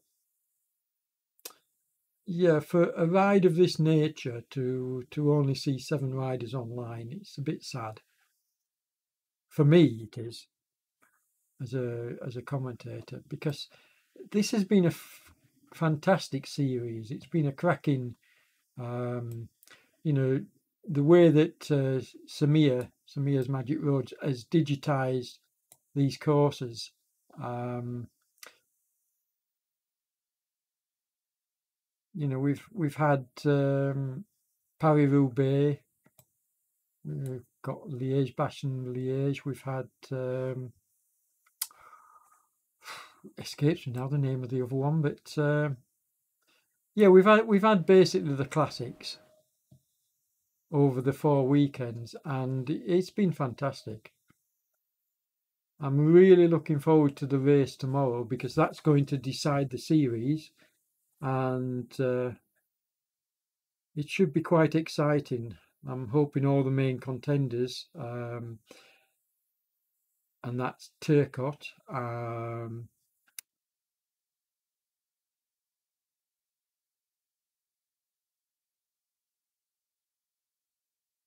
It'd be nice if my teammate Brearley showed up and rode it. Who else? We've got the German. Oh, my brain is just, this cold has fogged my mind and my head because I just can't think at the moment. I've got a stinking headache. But yeah, he took the win. What do they call him, the German that took the win on last Saturday? So he's in with a shout of the overall. If his team can do what they did this last week and work over Maxime Turcotte, I mean, he finished 6th in the race, mostly thanks to the team tactics of Rasio Racing. Decker, that's the name I was looking for. So Jan Decker was absolutely amazing. He took the win and closed up on the points. So I haven't looked at the standings at the moment, but I imagine it's all to play for on Saturday, tomorrow. And if you haven't watched the previous races, I really would recommend you do so because pretty amazing stuff. Some really good team tactics, showing how how to take an advantage when you've got more members in a group, how to work a rider over. So really good team tactics, but really good racing as well. Some clever racecraft. So Clays has opened up a 300-meter gap almost. Yeah, there we go. So he's pushing it out at the moment. Cratins is not even trying to close the gap at the moment. So Cratins behind is just, it's just steady away on this section now. And you have to remember that he's done 40 kilometres more than the rider that's riding away from him in front. So he's the leader on the road at the moment, the true leader on the road. And then these two riders, they've stayed together for a good portion of this ride, which is very clever riding and nice to see as well.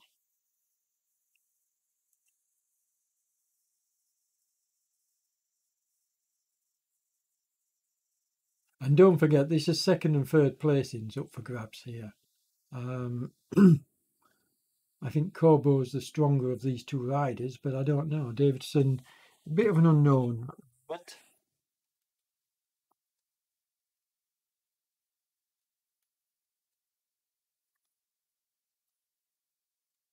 Talbot and Bradley is last man on the road. Now, just to add, as well as the improvements I've made to the interface of my feed, you can clearly see the changes. I'm also going to be improving the coverage itself by having an in-camera view, so you'll be able to see me in my studio giving commentary and talking tactics like I do now. But that will be improved greatly because I'm going to be keeping a profile folder on the riders and the races I cover, and I'll slowly build up the profile by making notes on this lot against riders. I'll take some information that already exists from the likes of RGT DB, details of the riders, so I will be able to give better commentary going forward on the different races and series that I cover. And that'll help me with the team tactics and with the race tactics as well. When I say to you, I think such and such is a stronger rider, I'll be able to back it up with figures. Because the majority of riders will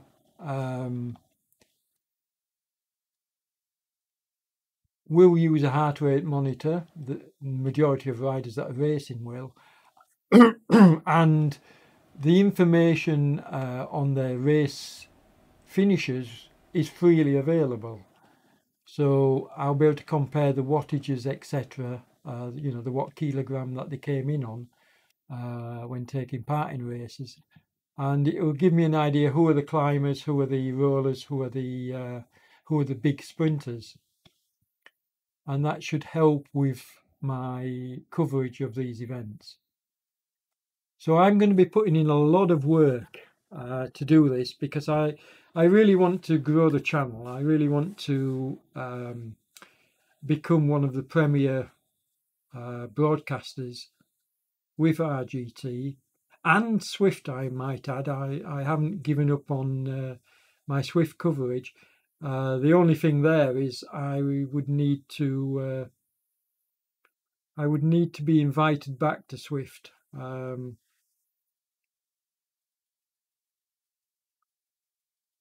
Because I can't, at this moment in time, justify the cost of full membership again.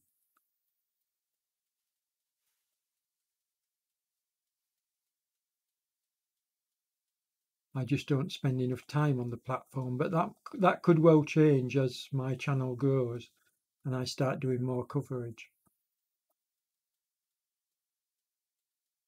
But if RGT keeps growing and improving the way it is, then I see my future staying with RGT and maybe just covering their races and events and sportives. It's too soon to know now, but I really need to get more subscribers. So if you haven't already subscribed, please do so. Help me grow the channel, because the more subscribers I get, the more time I can devote to growing the channel. If I'm not going anywhere, if the channel isn't growing, then I can't go to my partner and say, look, I need to spend X amount of time doing this in order to grow the channel if we're not seeing any growth.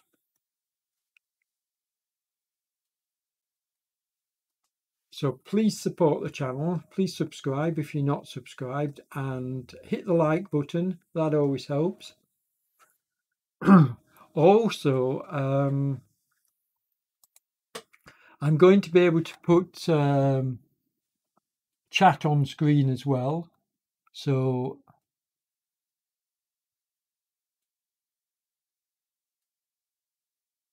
okay, yes, I fixed it.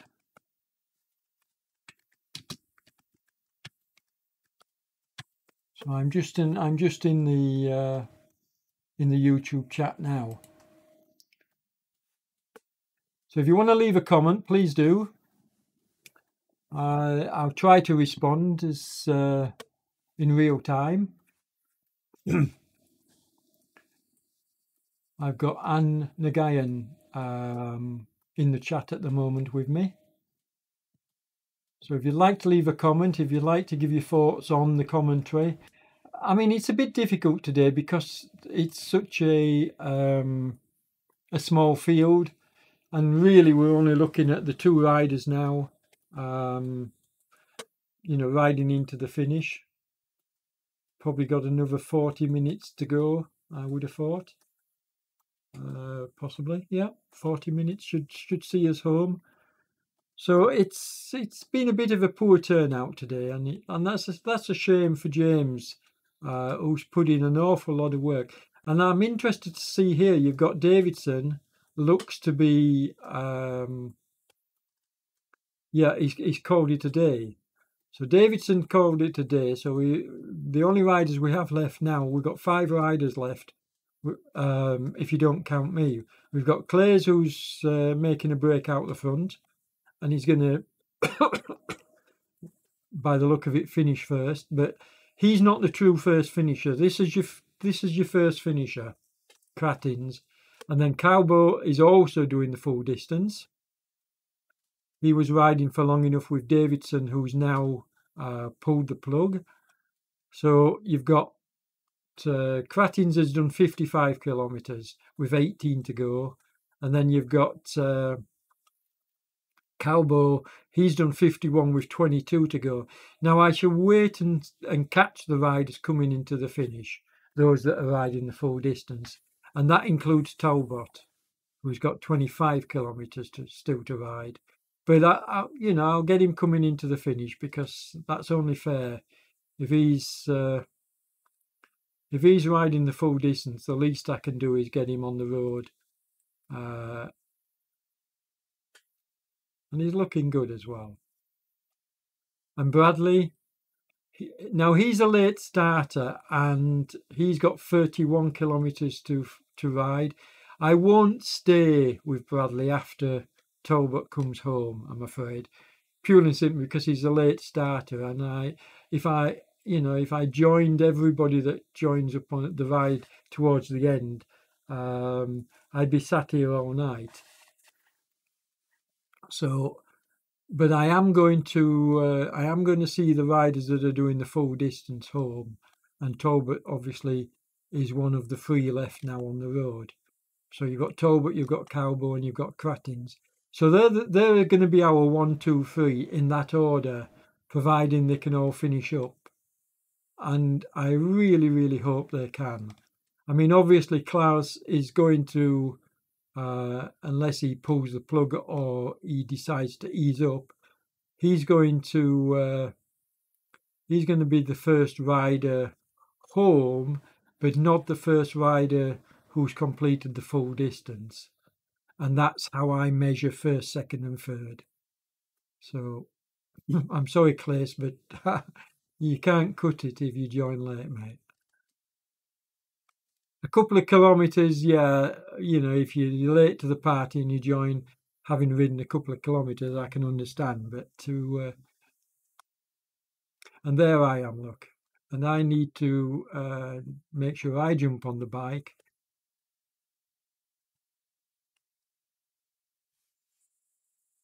Shortly, so that I don't get kicked from the ride.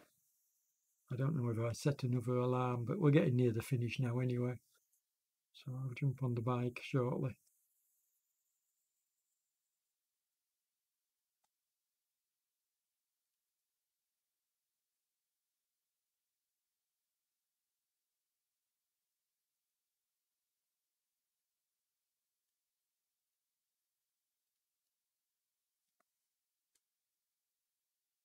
Now then, it does look like the GUI is frozen once again. So there's my alarm going off. So what I'll do is once again I will turn off the elevation map. There we go. And then we'll turn it back on. And yes, you can see now that Mr. Clays is getting to the top of the climb. So yes, it's working. Let's page down and watch Cratins climb it. And let's jump on the bike, and then I'll check the YouTube chat once more.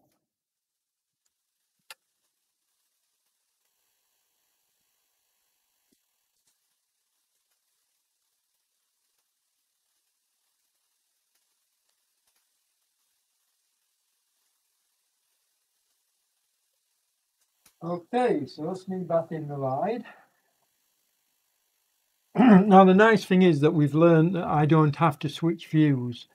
I don't have to switch to myself. You can see Cratins on the really steep part of the climb. I'm going to stay with him because I want to see what percentage this goes up to.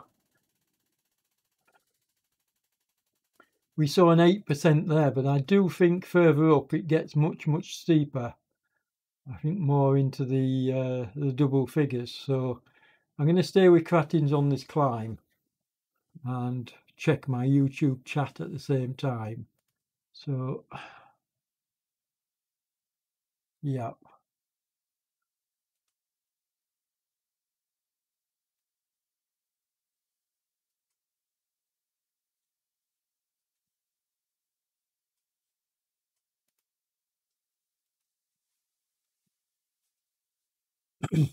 Another change that I've made is I'm running a dual monitor setup, which I think is just needed for if you're doing this kind of live stream. It's so much easier when using OBS Studio if you can preview the scenes before going live, which you can do so. And also if you can, like what I'm doing at the moment is I'm able to look at my YouTube feed, which tells me it's in excellent condition. But also the messaging, I'm able to do the messaging. And also if I need to make any changes, like you saw in real time me make the change to the text, and I added our sponsor, Torm Cycle Clothing. Well, I was able to do that in real time, but obviously you couldn't see me doing that change until I transitioned it over. And that's only possible if you have like the two monitor setup, which I have here, and you can keep all the windows on screen. It's very difficult to do if you just have the one monitor setup. So I saw that really as a necessity, because I want to grow the channel, I want to grow the streams.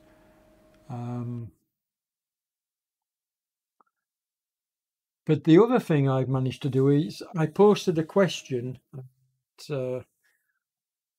This is quite interesting. I posted a question in the RGT Cycling Users Forum asking whether anybody had managed to find a way of putting the RGT chat on a separate monitor. And the replies I got was basically to try mirroring. Well, yesterday I managed to find an app. Well, let me just do a search and see if we can see if I can find it while we're watching Cratins just going up this climb. Let's see if I can do a search and tell you the name of the app that I managed to find. Wait a second, where are we?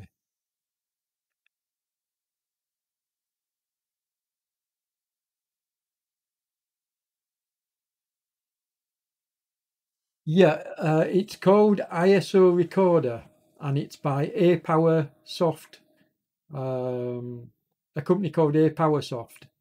So I got it on the from the web, and what this does is this allows you to mirror your iPhone to any TV or any monitor, and then you can see and you can resize the window that it gives you, so you can basically have it on screen, which I do, on your second monitor, along with the YouTube chat, along with the OBS studio. So basically you can in real time you can see the chat, and it doesn't go away, unlike the you know, the chat on screen now. You can see it's just the chat has just arrived on screen now, and it hasn't changed for quite a while because nobody since Metz has posted a message. But I can see that all the time on my screen, so I can respond in real time to chat, but I can also, you know, update as I'm going along. And today that hasn't been so much of an issue because nobody's really been using the chat. We've only had so few riders online. And now that Cratins has finished, let's see what's happening lower down the slope. So yeah, you've got the facility now to be able to use that app and mirror the chat. And I can now follow, you know, I can follow YouTube chat, I can follow the RGT chat, and it's going to be really crucial when doing the I'll just answer my YouTube.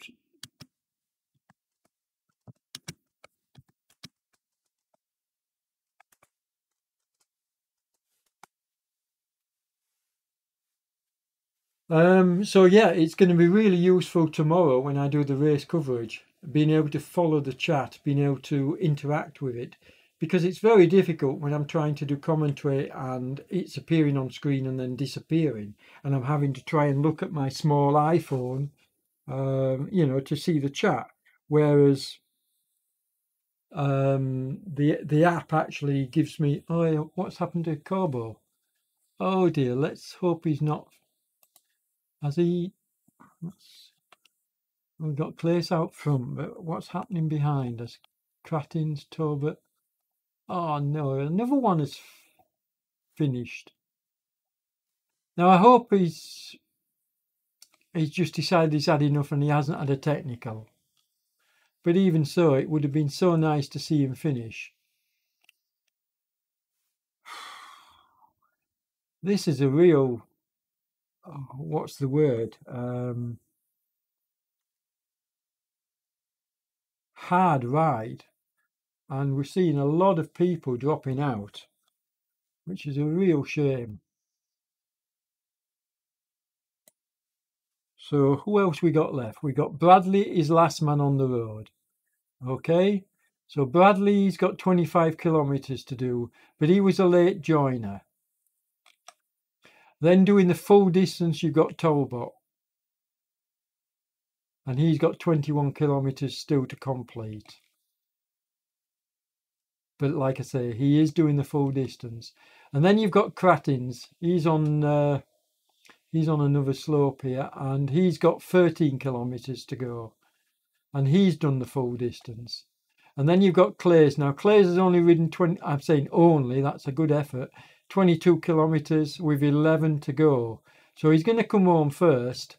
He's 2 kilometers and more in front of Cratins. So Clays is going to come home first, but Cratins will be the true first finisher on the road doing the full distance. But sadly, we won't have a 1, 2, 3 because Talbot is the only other rider. So there's only 2 riders at the moment doing the full distance.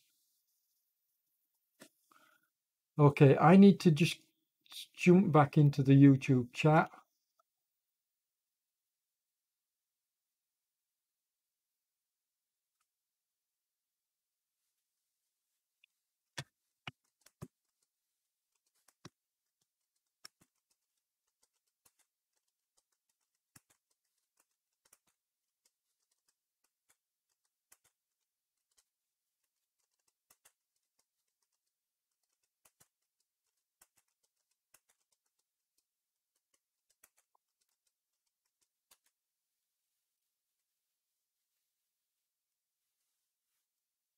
Okay, so I'm just answering, and as I say, you're going to be able to see the YouTube chat. I'm going to have it so that it appears on screen as well.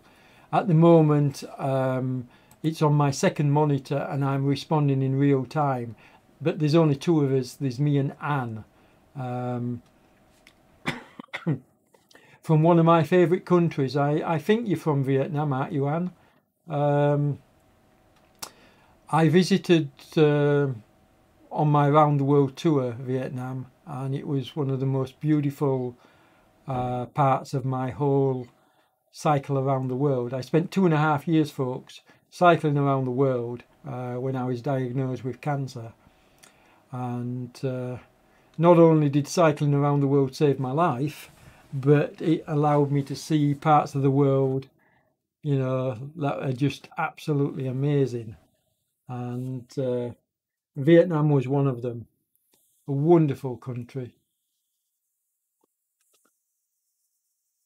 Very, very close to my heart. And to be honest, there are very few countries where, at my age now, if I was given the opportunity, I would return to. Um,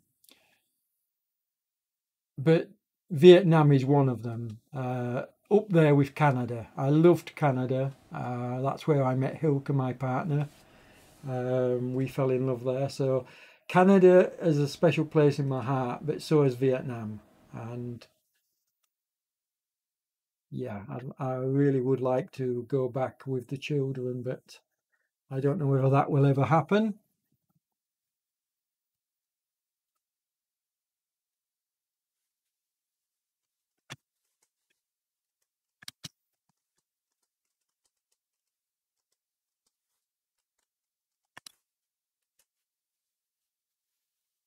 So we're getting close towards the end of the ride, and as you can see, Kratins is going to is putting in some good wattage here. He's going to finish the full distance, as is our friend Mr. Talbot. So there's not much. There's not much in it. You've got Clays has got 9 kilometres now to the finish, so he's well out in front. In fact, he's pulling out a huge gap now. But you have to remember he's got fresh legs compared to this fellow, whose legs are going to be hurting after all that climbing. The GUI at the bottom of the screen. If any of the RGT folks drop in on this stream and can hear me, it needs looking at, folks, because it's been doing this now for weeks.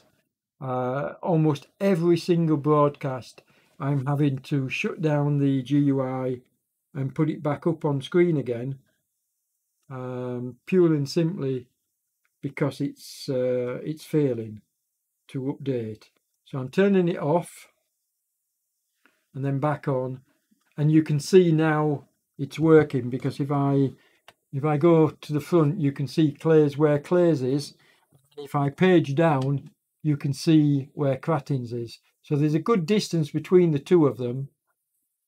I will follow Clays as he comes into the finish, but I can't rely on watching the profile map.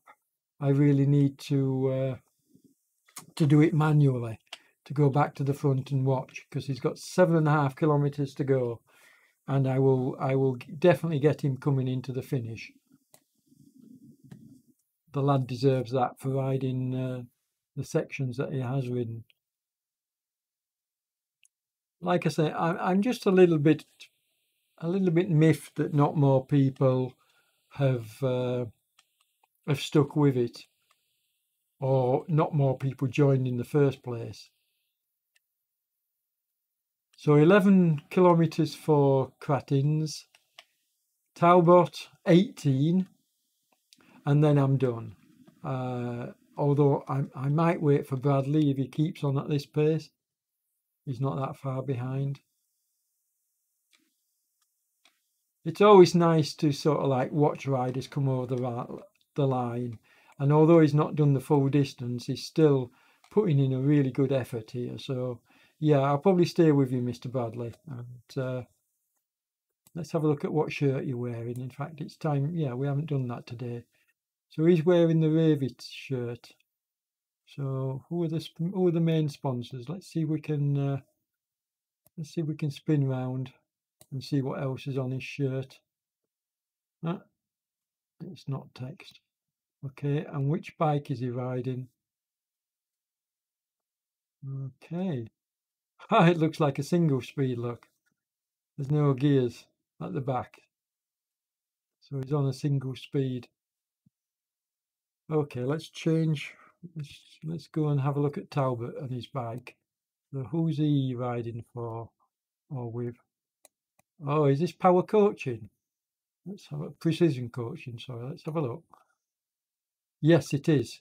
So this is precision. They run a really nice race series. I wanted to cover it last night, but I was not in any fit state. I'm really struggling with this cold. So yeah, they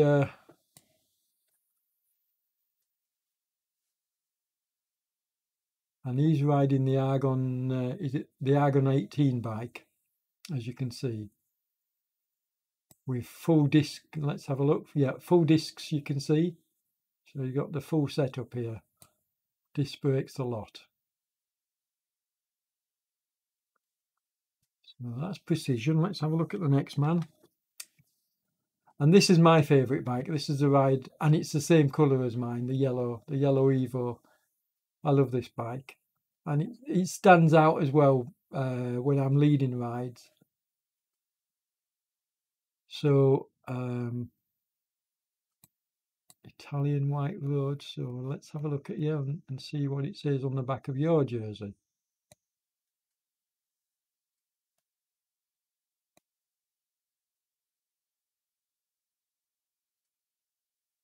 Well, who are actually is on quite a lot of the jerseys.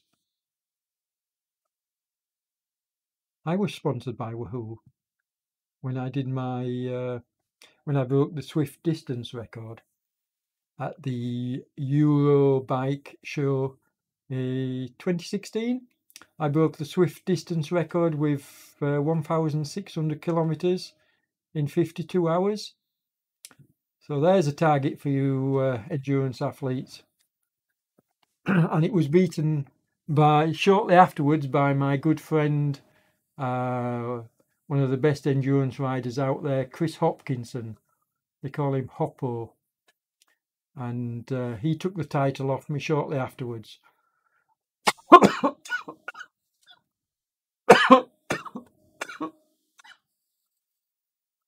Okay, and last man, let's have a look at your man here and see what bike he's riding. So no discs on this one, so this is just your regular bike with your cantilever brakes. I don't know the bike, mate. Is it a Ridley? Yeah, it's a Ridley. So I'm not familiar with Ridley bikes. I know they're very good quality. Giant on the jersey. What's on the back there? Let's have a look. Oh, let's see what's on the top. I do love this. I mean, Bora. I do love this above and beyond cancer. You do for me, mate, as a cancer survivor. That's good. I mean, I like the ability to be able to do this with the software that RGT have provided. It's streets ahead of Swift's race coverage software. They can't do this. They can't sort of like pan around and like we can here and watch the action. It's absolutely stunning, especially when you tie it in with the drafting dynamics, a real life drafting and braking. Really is fantastic software. I have maybe one or two gripes with it, and that's I wish they would give me the ability to be able to click in the rider list and actually select riders from the rider list. I mean, that would be just heaven, instead of having to use the keyboard to move between riders, because sometimes you can lose where you are. If it's a large group, you can lose where you are in the group by using the keyboard to go up and down. And sometimes it'll flick to a second group and you don't even realize it's done so. So to be able to click on the riders would be really, really useful and really helpful. But that's for the future. I mean, that's a small gripe. You can see from the way that I'm panning around here just how good the software is. And the only other thing from a commentator's point of view I'd like to see is the ability to be able to cover events without actually needing to take part in them. Because having to jump, and in fact I need to do so now, having to jump on the bike every 30 minutes is a little bit frustrating. Sometimes, like I've done at the moment, I've forgotten how long it is since I last jumped on.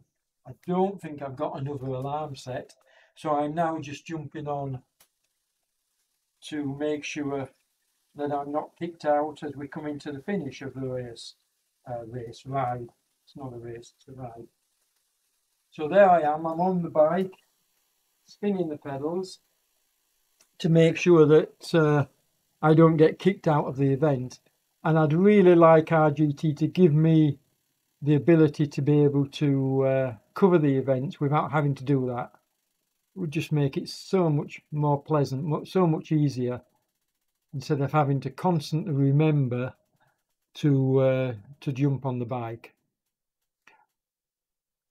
And what I only realised this last week was somebody told me was that I don't, in fact it was James that told me, I don't need to show myself on the screen when getting on the bike. I can simply look at my my iPhone app of RGT and see the power and cadence there. So I can actually stay with the action, which is what we're doing here. Oh, we've got a late joiner. Now then, is Maurice going to look at the wattage he's putting in? So Maurice's plan here is to join the party late and maybe overtake the rider at the front. In fact, the rider at the front has packed in. He's gone. So, and I suspect he's done that deliberately because he doesn't want to appear as first rider. So full credit to you, Clace. That is really nice of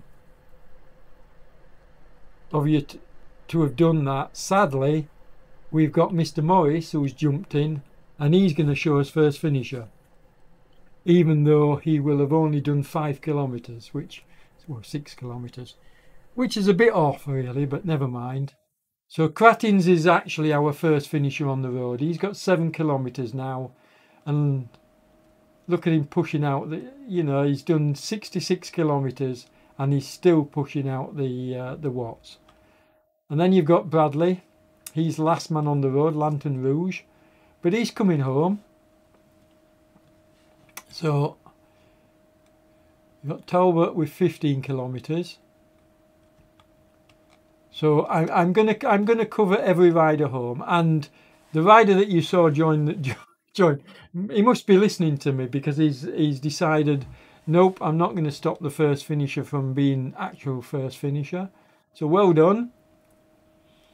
They must be listening to me, you know, because Claes, I think, realised that he would be first finisher without doing the distance and pulled the plug with only a couple of kilometres to go, which is a really nice gesture and something I admire a great deal.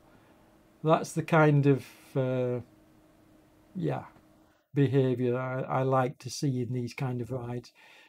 They don't have to do it. They can, you know, they can join right at the very last minute and finish first. But I just think it's a little bit unfair on the riders that have done the full distance, you know, really worked their butts off, and they really deserve to be shown as the first finishers. And sure enough, Crattins is going to be 6 kilometres to go. He's on the last bit of a hill, and then it all gets much, much easier. So this is his last slope, as you can see from where the paddle is. I think the paddle is working at the moment. Let's check on it. Yes, it is. So you can see it's showing in real time where Talbot is, and he's a good way behind. You know, we've got almost 8 kilometres difference here. But I'm going to wait. I'm going to wait for Talbot to come home. He's speeding along the road. And I'm also... So where's Bradley? There's Bradley. And I'm also going to watch Bradley come home as well, because he's only a couple of kilometres behind Talbot. While we're watching Bradley, let's just check the YouTube chat again. Yeah.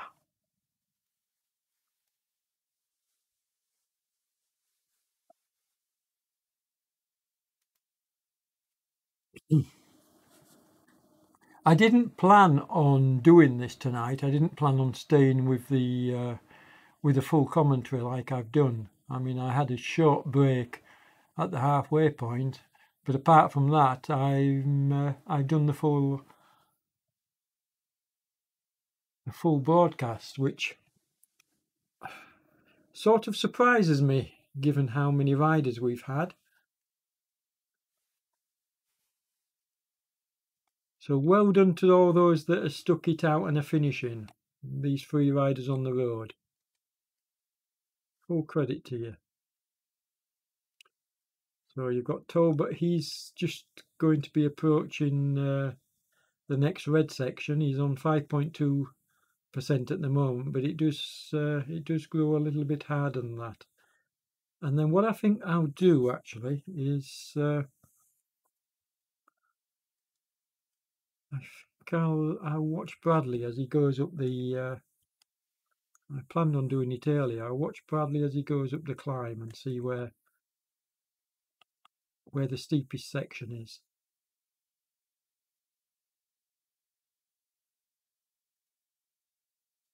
And what you also have to remember, folks, is that this is the first of 3 Sportives. So you've got the second part tomorrow. This is Sportive 1. You've got Sportive 2 tomorrow. Kicks off at 1300 GMT tomorrow. And the race kicks off at the same time. And the reason for that is because the course is really long. It's 99 kilometres for the race, and the profile is horrendous. It's almost 2,000 metres of climbing. So we're going to be looking at, for some of the riders, almost 4 hours. So RGT have allowed the normal 3 hours to be extended to 4 hours. And I'm going to be covering the full race, the full broadcast, which is going to be a pretty hard effort. The Sportive covers the second part of this ride tomorrow, and then on Sunday, the Sportive, the third part of the ride, Liege-Bastogne-Liege, because the Sportive covers the whole distance, and the third part covers the same section as the race tomorrow, which is the last section of Liege-Bastogne-Liege.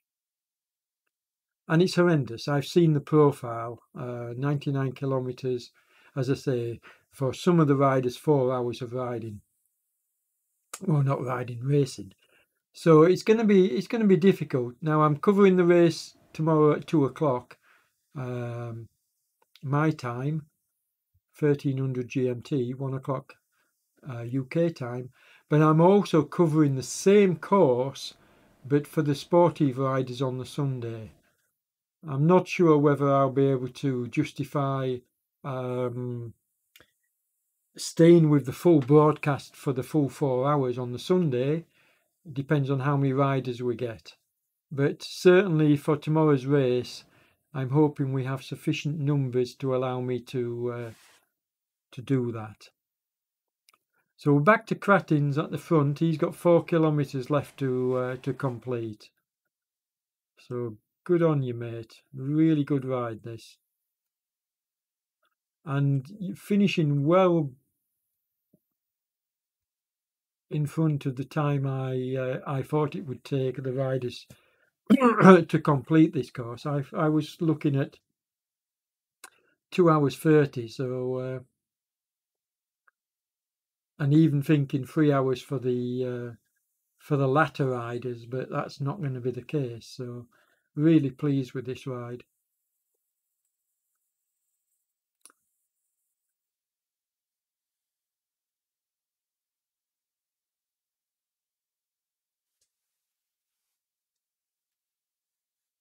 And here we've got Bradley, and I'm going to stay with Bradley for a little while he gets up this climb, I think. But I need to be mindful that I don't miss Cratins coming into the finish. So I'll keep flicking backwards and forwards between the two of them.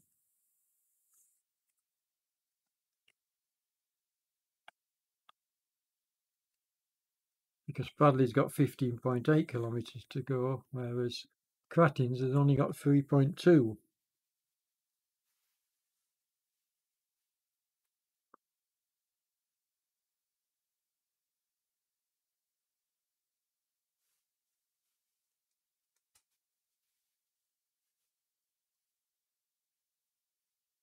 There's just that little, as you switch riders, there's just that little bit of lag for it to redraw the scenery that they're riding on.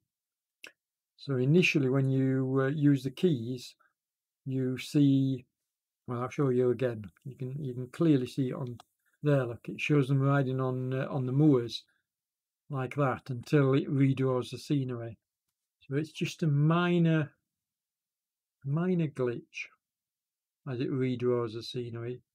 It happens fairly quickly. I don't know what it's like on other people's PCs, but I'm running quite a top-end graphics card here for this setup. 2.6. So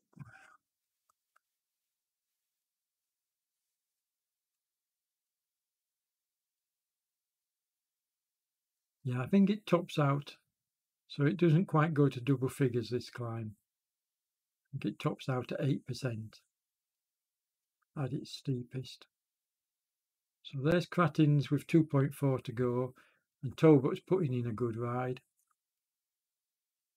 And we'll pick Mr. Talbot up as soon as Cratins has finished his ride. Which won't be long now.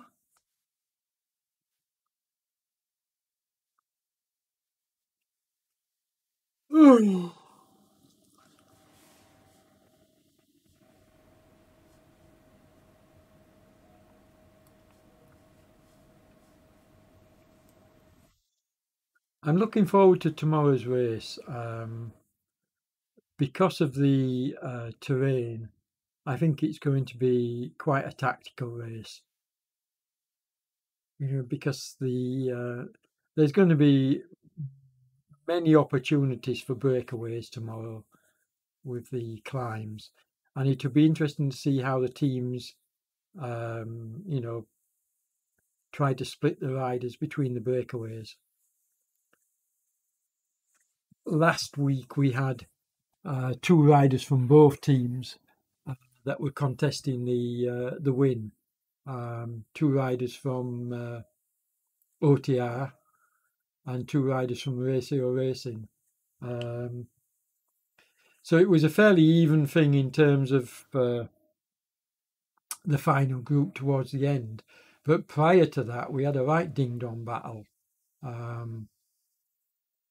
between the 2 teams. And I have to say, Racio Racing took the honours in terms of team tactics and workload last week. So it'd be interesting to see whether Maxime Turcotte and his team OTR can change things around this week. I'm sure they will try. I'm sure they will. They will be working as we speak on the team tactics for tomorrow.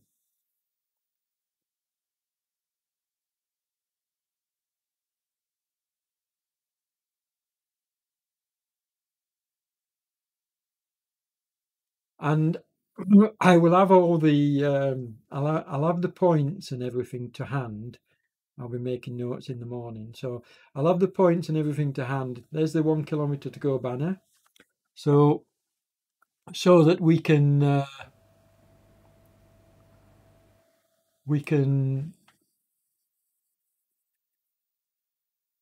discuss during the race commentary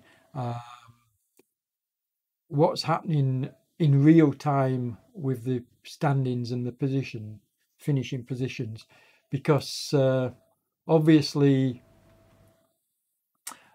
I think Maxime Turcotte is a firm favourite, but that could change if Decker has another good finish and Maxime finishes further down the field. You just don't know what's going to happen. And tomorrow could be the kind of profile where you're not going to see both riders together in the same group. You know, it could well split apart with good team tactics tomorrow. So I for one, am really looking forward to it. And if you want to get a good feel for it, for what it's going to be all about, go back and watch the highlights of some of my previous videos of the 3 weeks racing, because the tactics were fantastic and pretty exciting. So here we are, he's coming into the finish now. We're about to see the finish banner as it comes around this bend. And 2:22, that's a good finish. Well done, Mr. Cratins. Well done, sir. Okay, so Talbot's got 10 kilometres to do and Bradley 13, just over. So I'm going to stay with them. No point in not doing so. So yeah, that was a good finish, Mr. Cratins. Enjoyed watching the ride. I'll just message actually and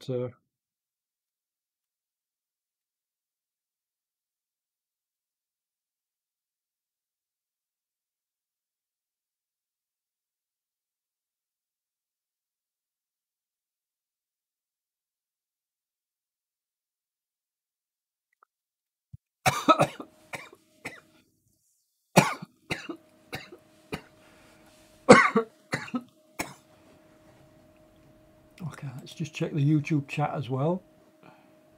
Oh, nothing happening there. If you are watching the live stream, please consider leaving me a comment in the live chat. Let me know what you think of the broadcast. Also, what you think of the new graphical user interface I'm using for the stream.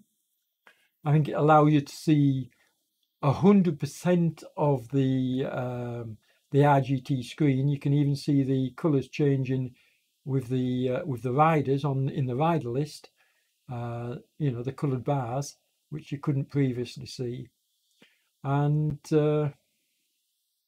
I really like the way that the ticker tape works along the bottom, because it means that I can call out the race organisers and the sponsors, which is what I'm doing at the moment. We're sponsored by Torm Cycle Clothing. They're going to be offering spot prizes to the most combative, the best team, the best work effort, etc. And those will probably be decided when I do the highlights programs. Not sure yet. Paul hasn't spoken to me about how he's going to determine the prizes, but he is going to be giving away some spot prizes for the best riders during the series. So I can see from my YouTube feed that I've got 2 likes at the moment. Now, come on, folks, that's nowhere near enough. You know, I should be getting more likes than that for this kind of a broadcast. I work really hard to cover these events. So support me by giving me a like. If you're not subscribed, please consider subscribing as well. We need to grow the channel.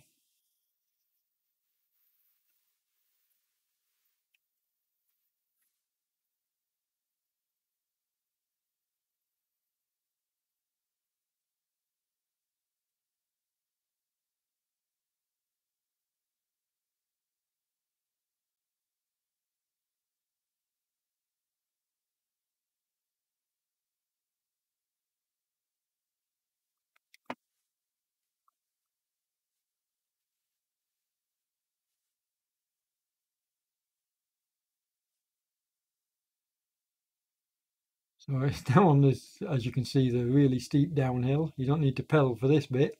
Just let the wheels go. 72 kilometers, 73, 74. Yeah, he's really hitting the kph on this downhill. Can he reach 80? I don't know if he's listening to me. No, probably not.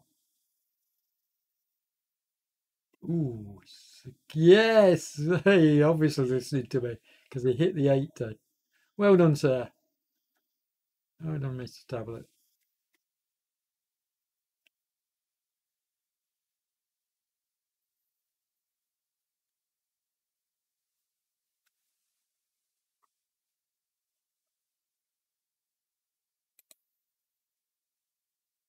There we go, got another like. Thank you very much. And somebody else in the chat as well.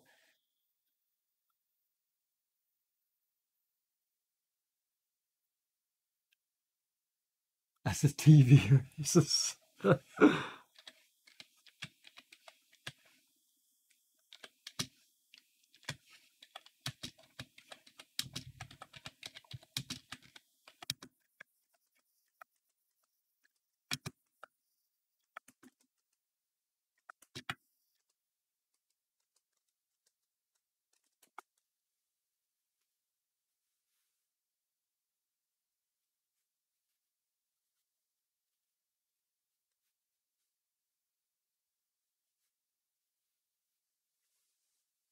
I love being able to live chat with people.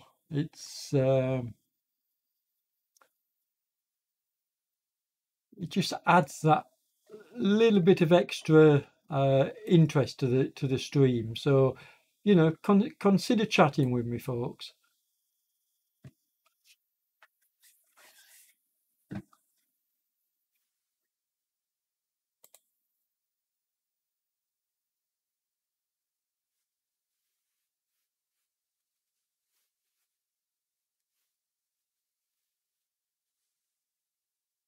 Obviously, I Twitter away with my chat, but there's even more to chat about when we're doing the racing. I mean, I try to give good pointers during the sportive rides, but during the racing, I can speak from experience, and although I say so myself, you know, I've been involved in cycling for more than 50 years as an organizer, as a racer. I mean, I've done everything. I've done track, I've done MTB, cyclocross, endurance. You know, you name it, I've done it. My racing partners back in the day, training partners, should I say, were elite riders. So I've had and I've led rides out in the Pyrenees and the Alps, taken my own groups out there, as well as Spain.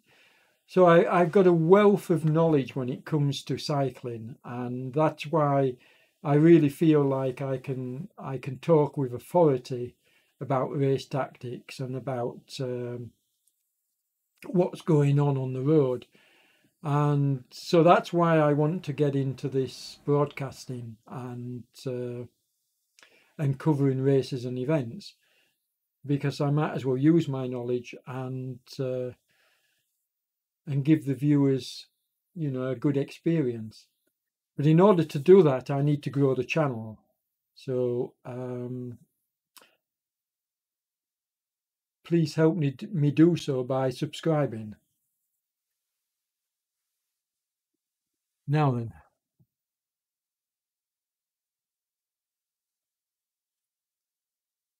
Yeah, the race is going to be hard.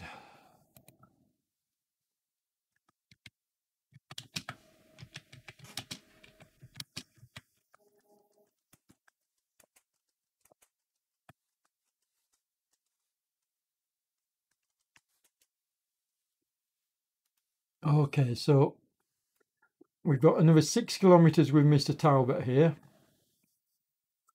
to complete.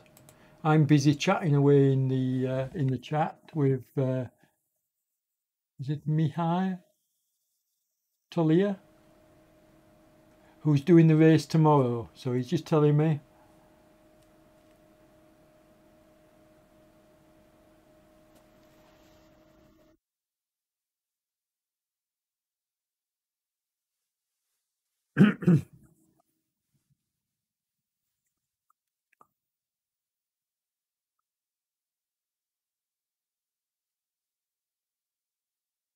And Mihai is telling me that he never finished the Sportive, the full 280 kilometres of the Liege-Bastogne-Liege. And neither have I. I've never actually ridden it. I've ridden sections of it, but I've never tried to do the full thing. I have, however, done the full 285 kilometres of Paris-Roubaix with all the cobbled sections in. I did that way back in the early 2000s and got the gold standard. So I remember, I don't know if you can recall when Trek brought out the carbon bikes back in the early Lance Armstrong days, but they brought out the white one with the blue highlights on, and that's the bike I rode Paris-Roubaix on.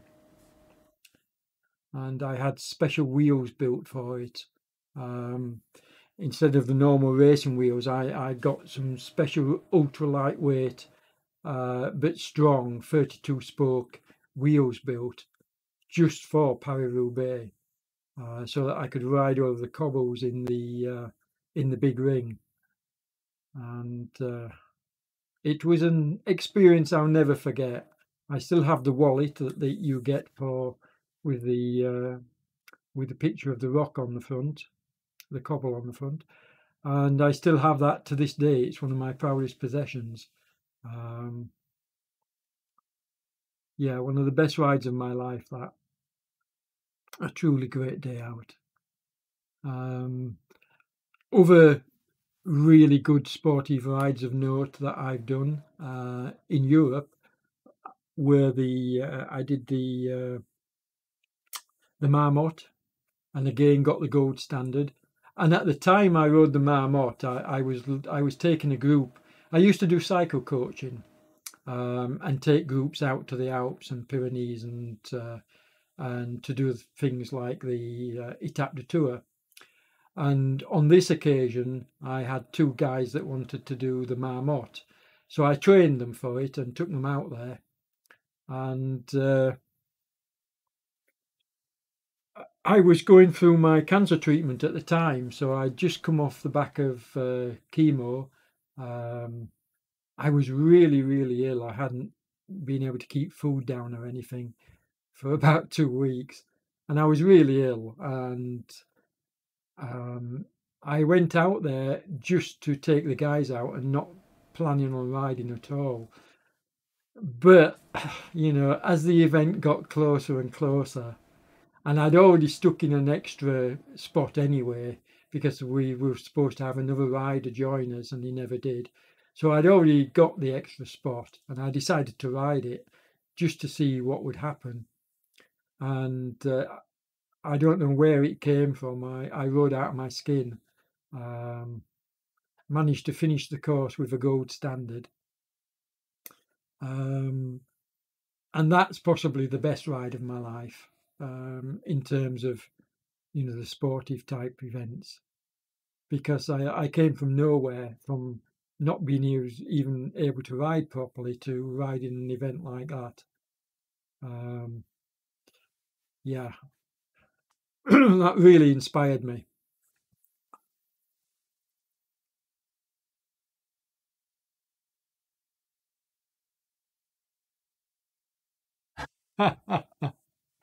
Yeah. So I've done lots and lots of riding in the Alps. I mean, I got the medals somewhere. I posted a picture on my website, but I think I in total I did something like 6 L'Etape des Tours. I did a Marmot. I did a mountain bike tour from Switzerland across the border, the Swiss Alps. I've done a lot of riding in Europe. I used to go out on the Graham Baxter Sporting Tours training camps with my good friend Paul Dixon and Matt Armitage, 2 elite riders from Yorkshire. So, oh, sugar. Da, da, da, da, da, da, da, da, da. Hold on a sec. No, I'll rejoin. I'll rejoin in time. There you go. You see, that's why I wish we had the ability to not have to jump on the bike. Anyway, it's rebuilding the roads. I'll be back with you in a moment, guys. This'll get me back into the event, and then we'll rejoin.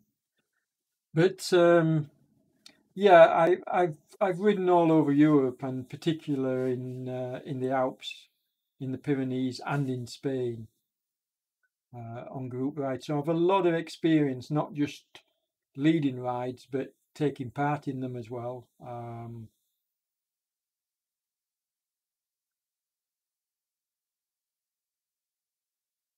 And it's a long time ago now, but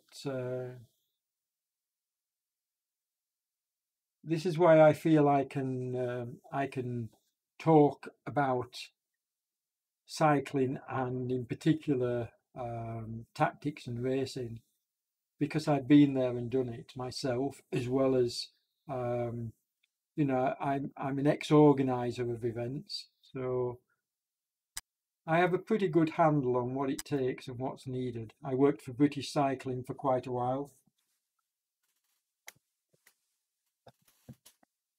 Oh, there we go. So you can see me back on the road. I'll just make sure my cadence is showing, which it is, and then we'll get back to the action and join. There we go. So come on, let's join the action. Yep. So we're back in time to watch Mr. Talbot coming into the finish. It would have been a real travesty had I not done so. Well, there goes Talbot with 2 kilometres to go now, coming into the finish, and then we'll catch up with Bradley, who's a further couple of kilometres behind, and that will be everybody home. I say everybody. We've only had 1, 2, 3 finishers, which is a bit of a shame, really.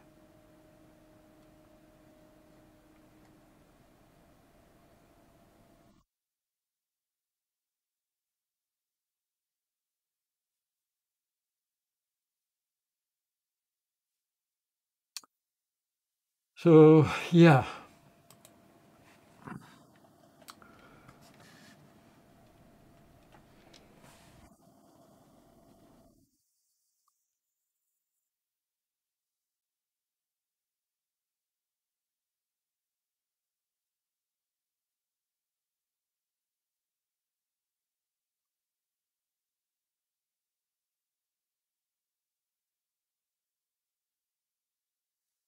I ride in the Netherlands, Mihe, so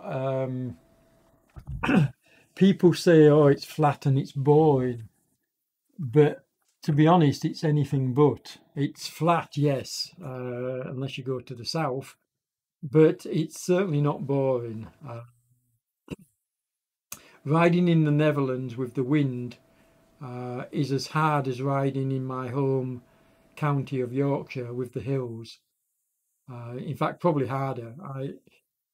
I'm a good hill climber, but I struggle against the wind, but it does make you stronger. It's pretty hard work. And I can understand why the Dutch, why the Netherlands produces such good cyclists and such strong cyclists, because it's not an easy place to cycle and to ride. It takes an awful lot of effort to stay at a decent pace on a club ride, even because of the wind. Took me a bit of getting used to, and when I first arrived here in the Netherlands, I was coming off the back of my illness anyway, so even my partner Hilke could ride the bike paths much faster than I could, and I had to basically build up my strength and build up my riding, and that took me a little while. Took me about a year before I was riding anything decent. And then I went on to riding on Swift, and then the rest is history. I broke the Swift distance record. I became an ultra endurance cyclist, and yeah, I was pretty amazed by what I managed to pull off. Let's get Mr. Talbot coming into the finish. Given where I'd come from and you know, the illness.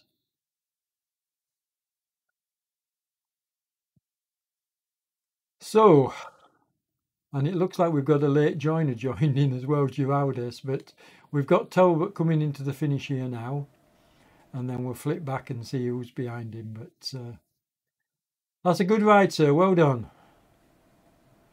I'm really pleased to see you finish and sticking with it. So let's find out who's next. There's Giraldus. He's just joined. I don't know why. We've only such a short distance to go, but we've got 5 kilometres for Mr. Bradley. Now I know for a fact Mr. Bradley has joined many of his rides, so I'm really happy to watch him into the finish. And this has been a good effort. I know he hasn't covered the full distance, but 44 kilometres he'll have done by the time we finish, and that's no mean feat. 45 kilometres actually, so yeah.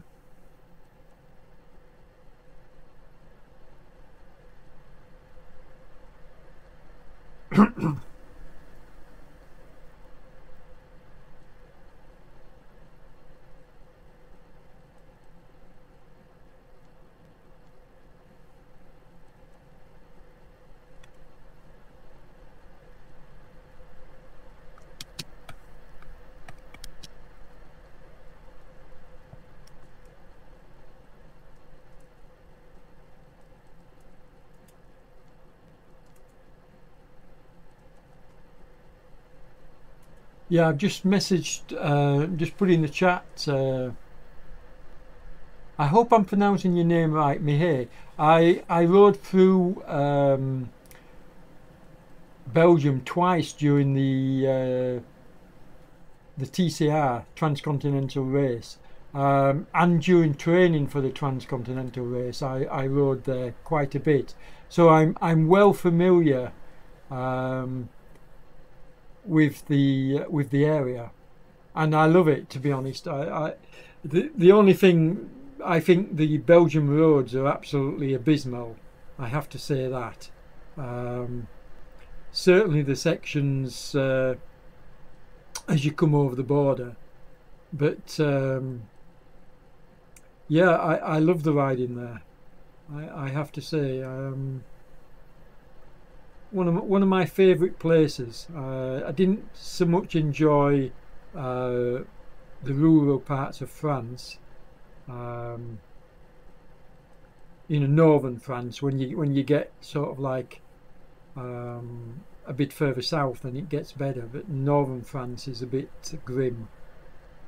But Belgium, yeah, I like it. I like it a lot.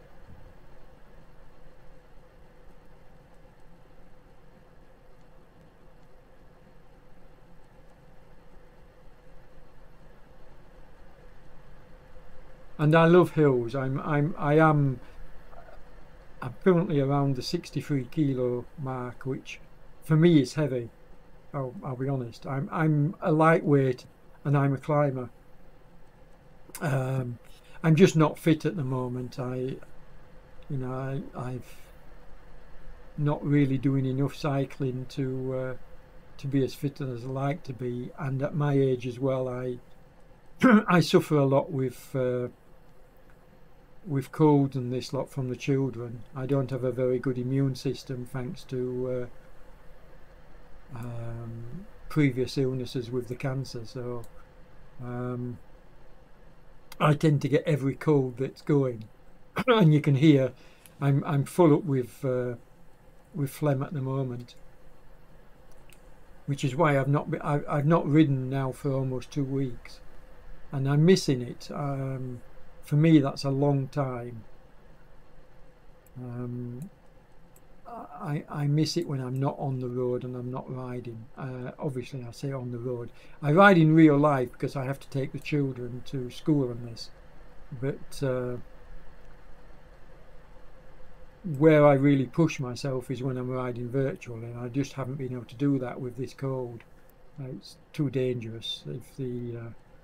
If I get a chest infection, I'm in real difficulty.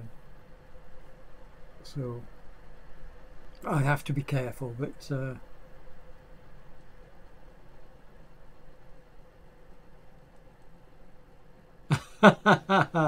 soft parve, yeah, okay.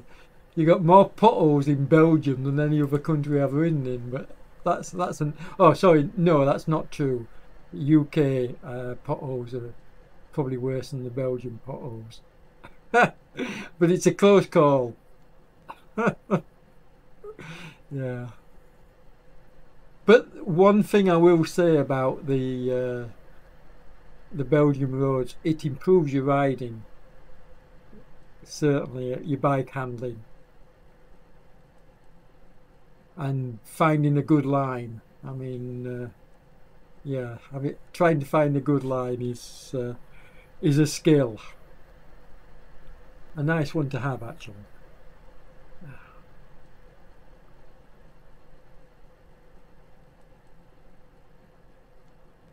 So I'll see you tomorrow in the race. That's gonna be brutal. I really think the tactics are going to make it a tough day out tomorrow.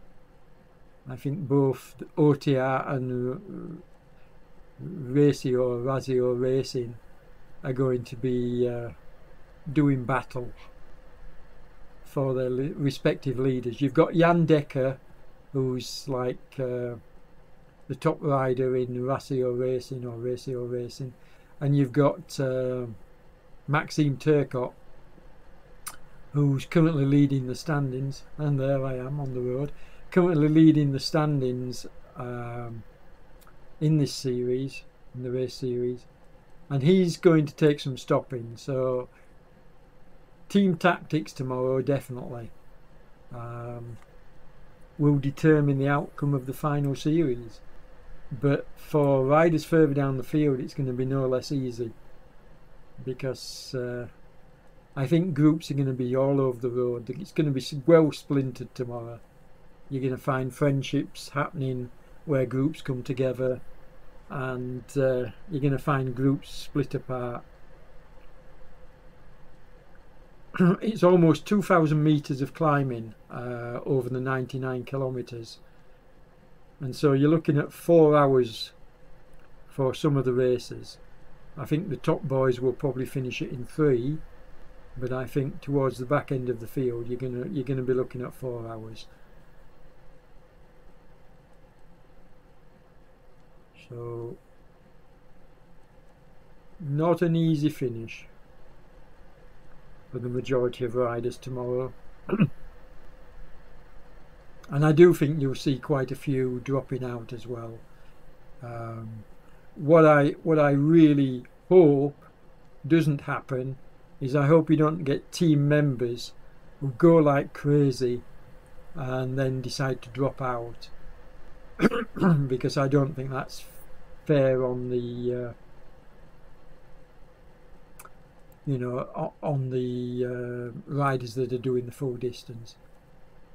By all means use team tactics to rip each other apart, but those team tactics should be fair. It shouldn't be a case of, you know, bringing riders in just to ride short sections and then dropping out. And there you can see the red kite coming up, the banner. So 1 kilometre to go when he gets underneath it.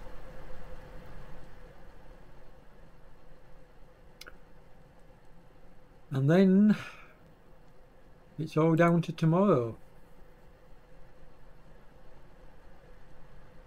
Yeah, just finishing tomorrow will be a big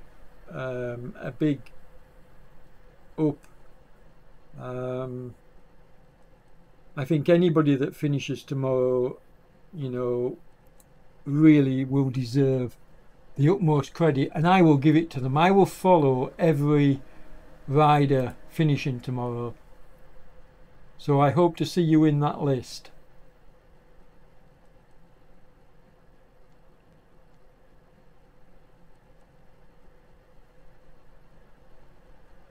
But thanks for watching my stream. Really appreciate you taking the time to chat with me in the live chat. As I say, in future broadcasts I'm going to be showing some of the live chat on screen so that people can see who I'm talking to and what we're discussing. Still need to sort that out yet. But that's coming along with the other improvements I've made. But if you haven't already, hit that like button. If you're not a subscriber, please subscribe. Let's grow the channel. I put in a lot of work for RGT, so all I ask is a little bit of support to help me grow the channel and continue my race coverage. Well, event coverage, not just race coverage. So Mr. Bradley will have done 45 kilometres by the, well, just short of 45 by the time we get to the finish. So this has been a good ride. And thank you everybody for sticking with me and taking part. And there we go, over the line. So I'm going to say goodbye. Stay safe everybody. And if you haven't already done so, check out some of my other videos. In particular, the previous race I'll get my words out in a minute. The previous race videos of this series, because they're pretty amazing. Some good tactics and some good racing. And on that note, I'm going to say good night. And we'll catch you later.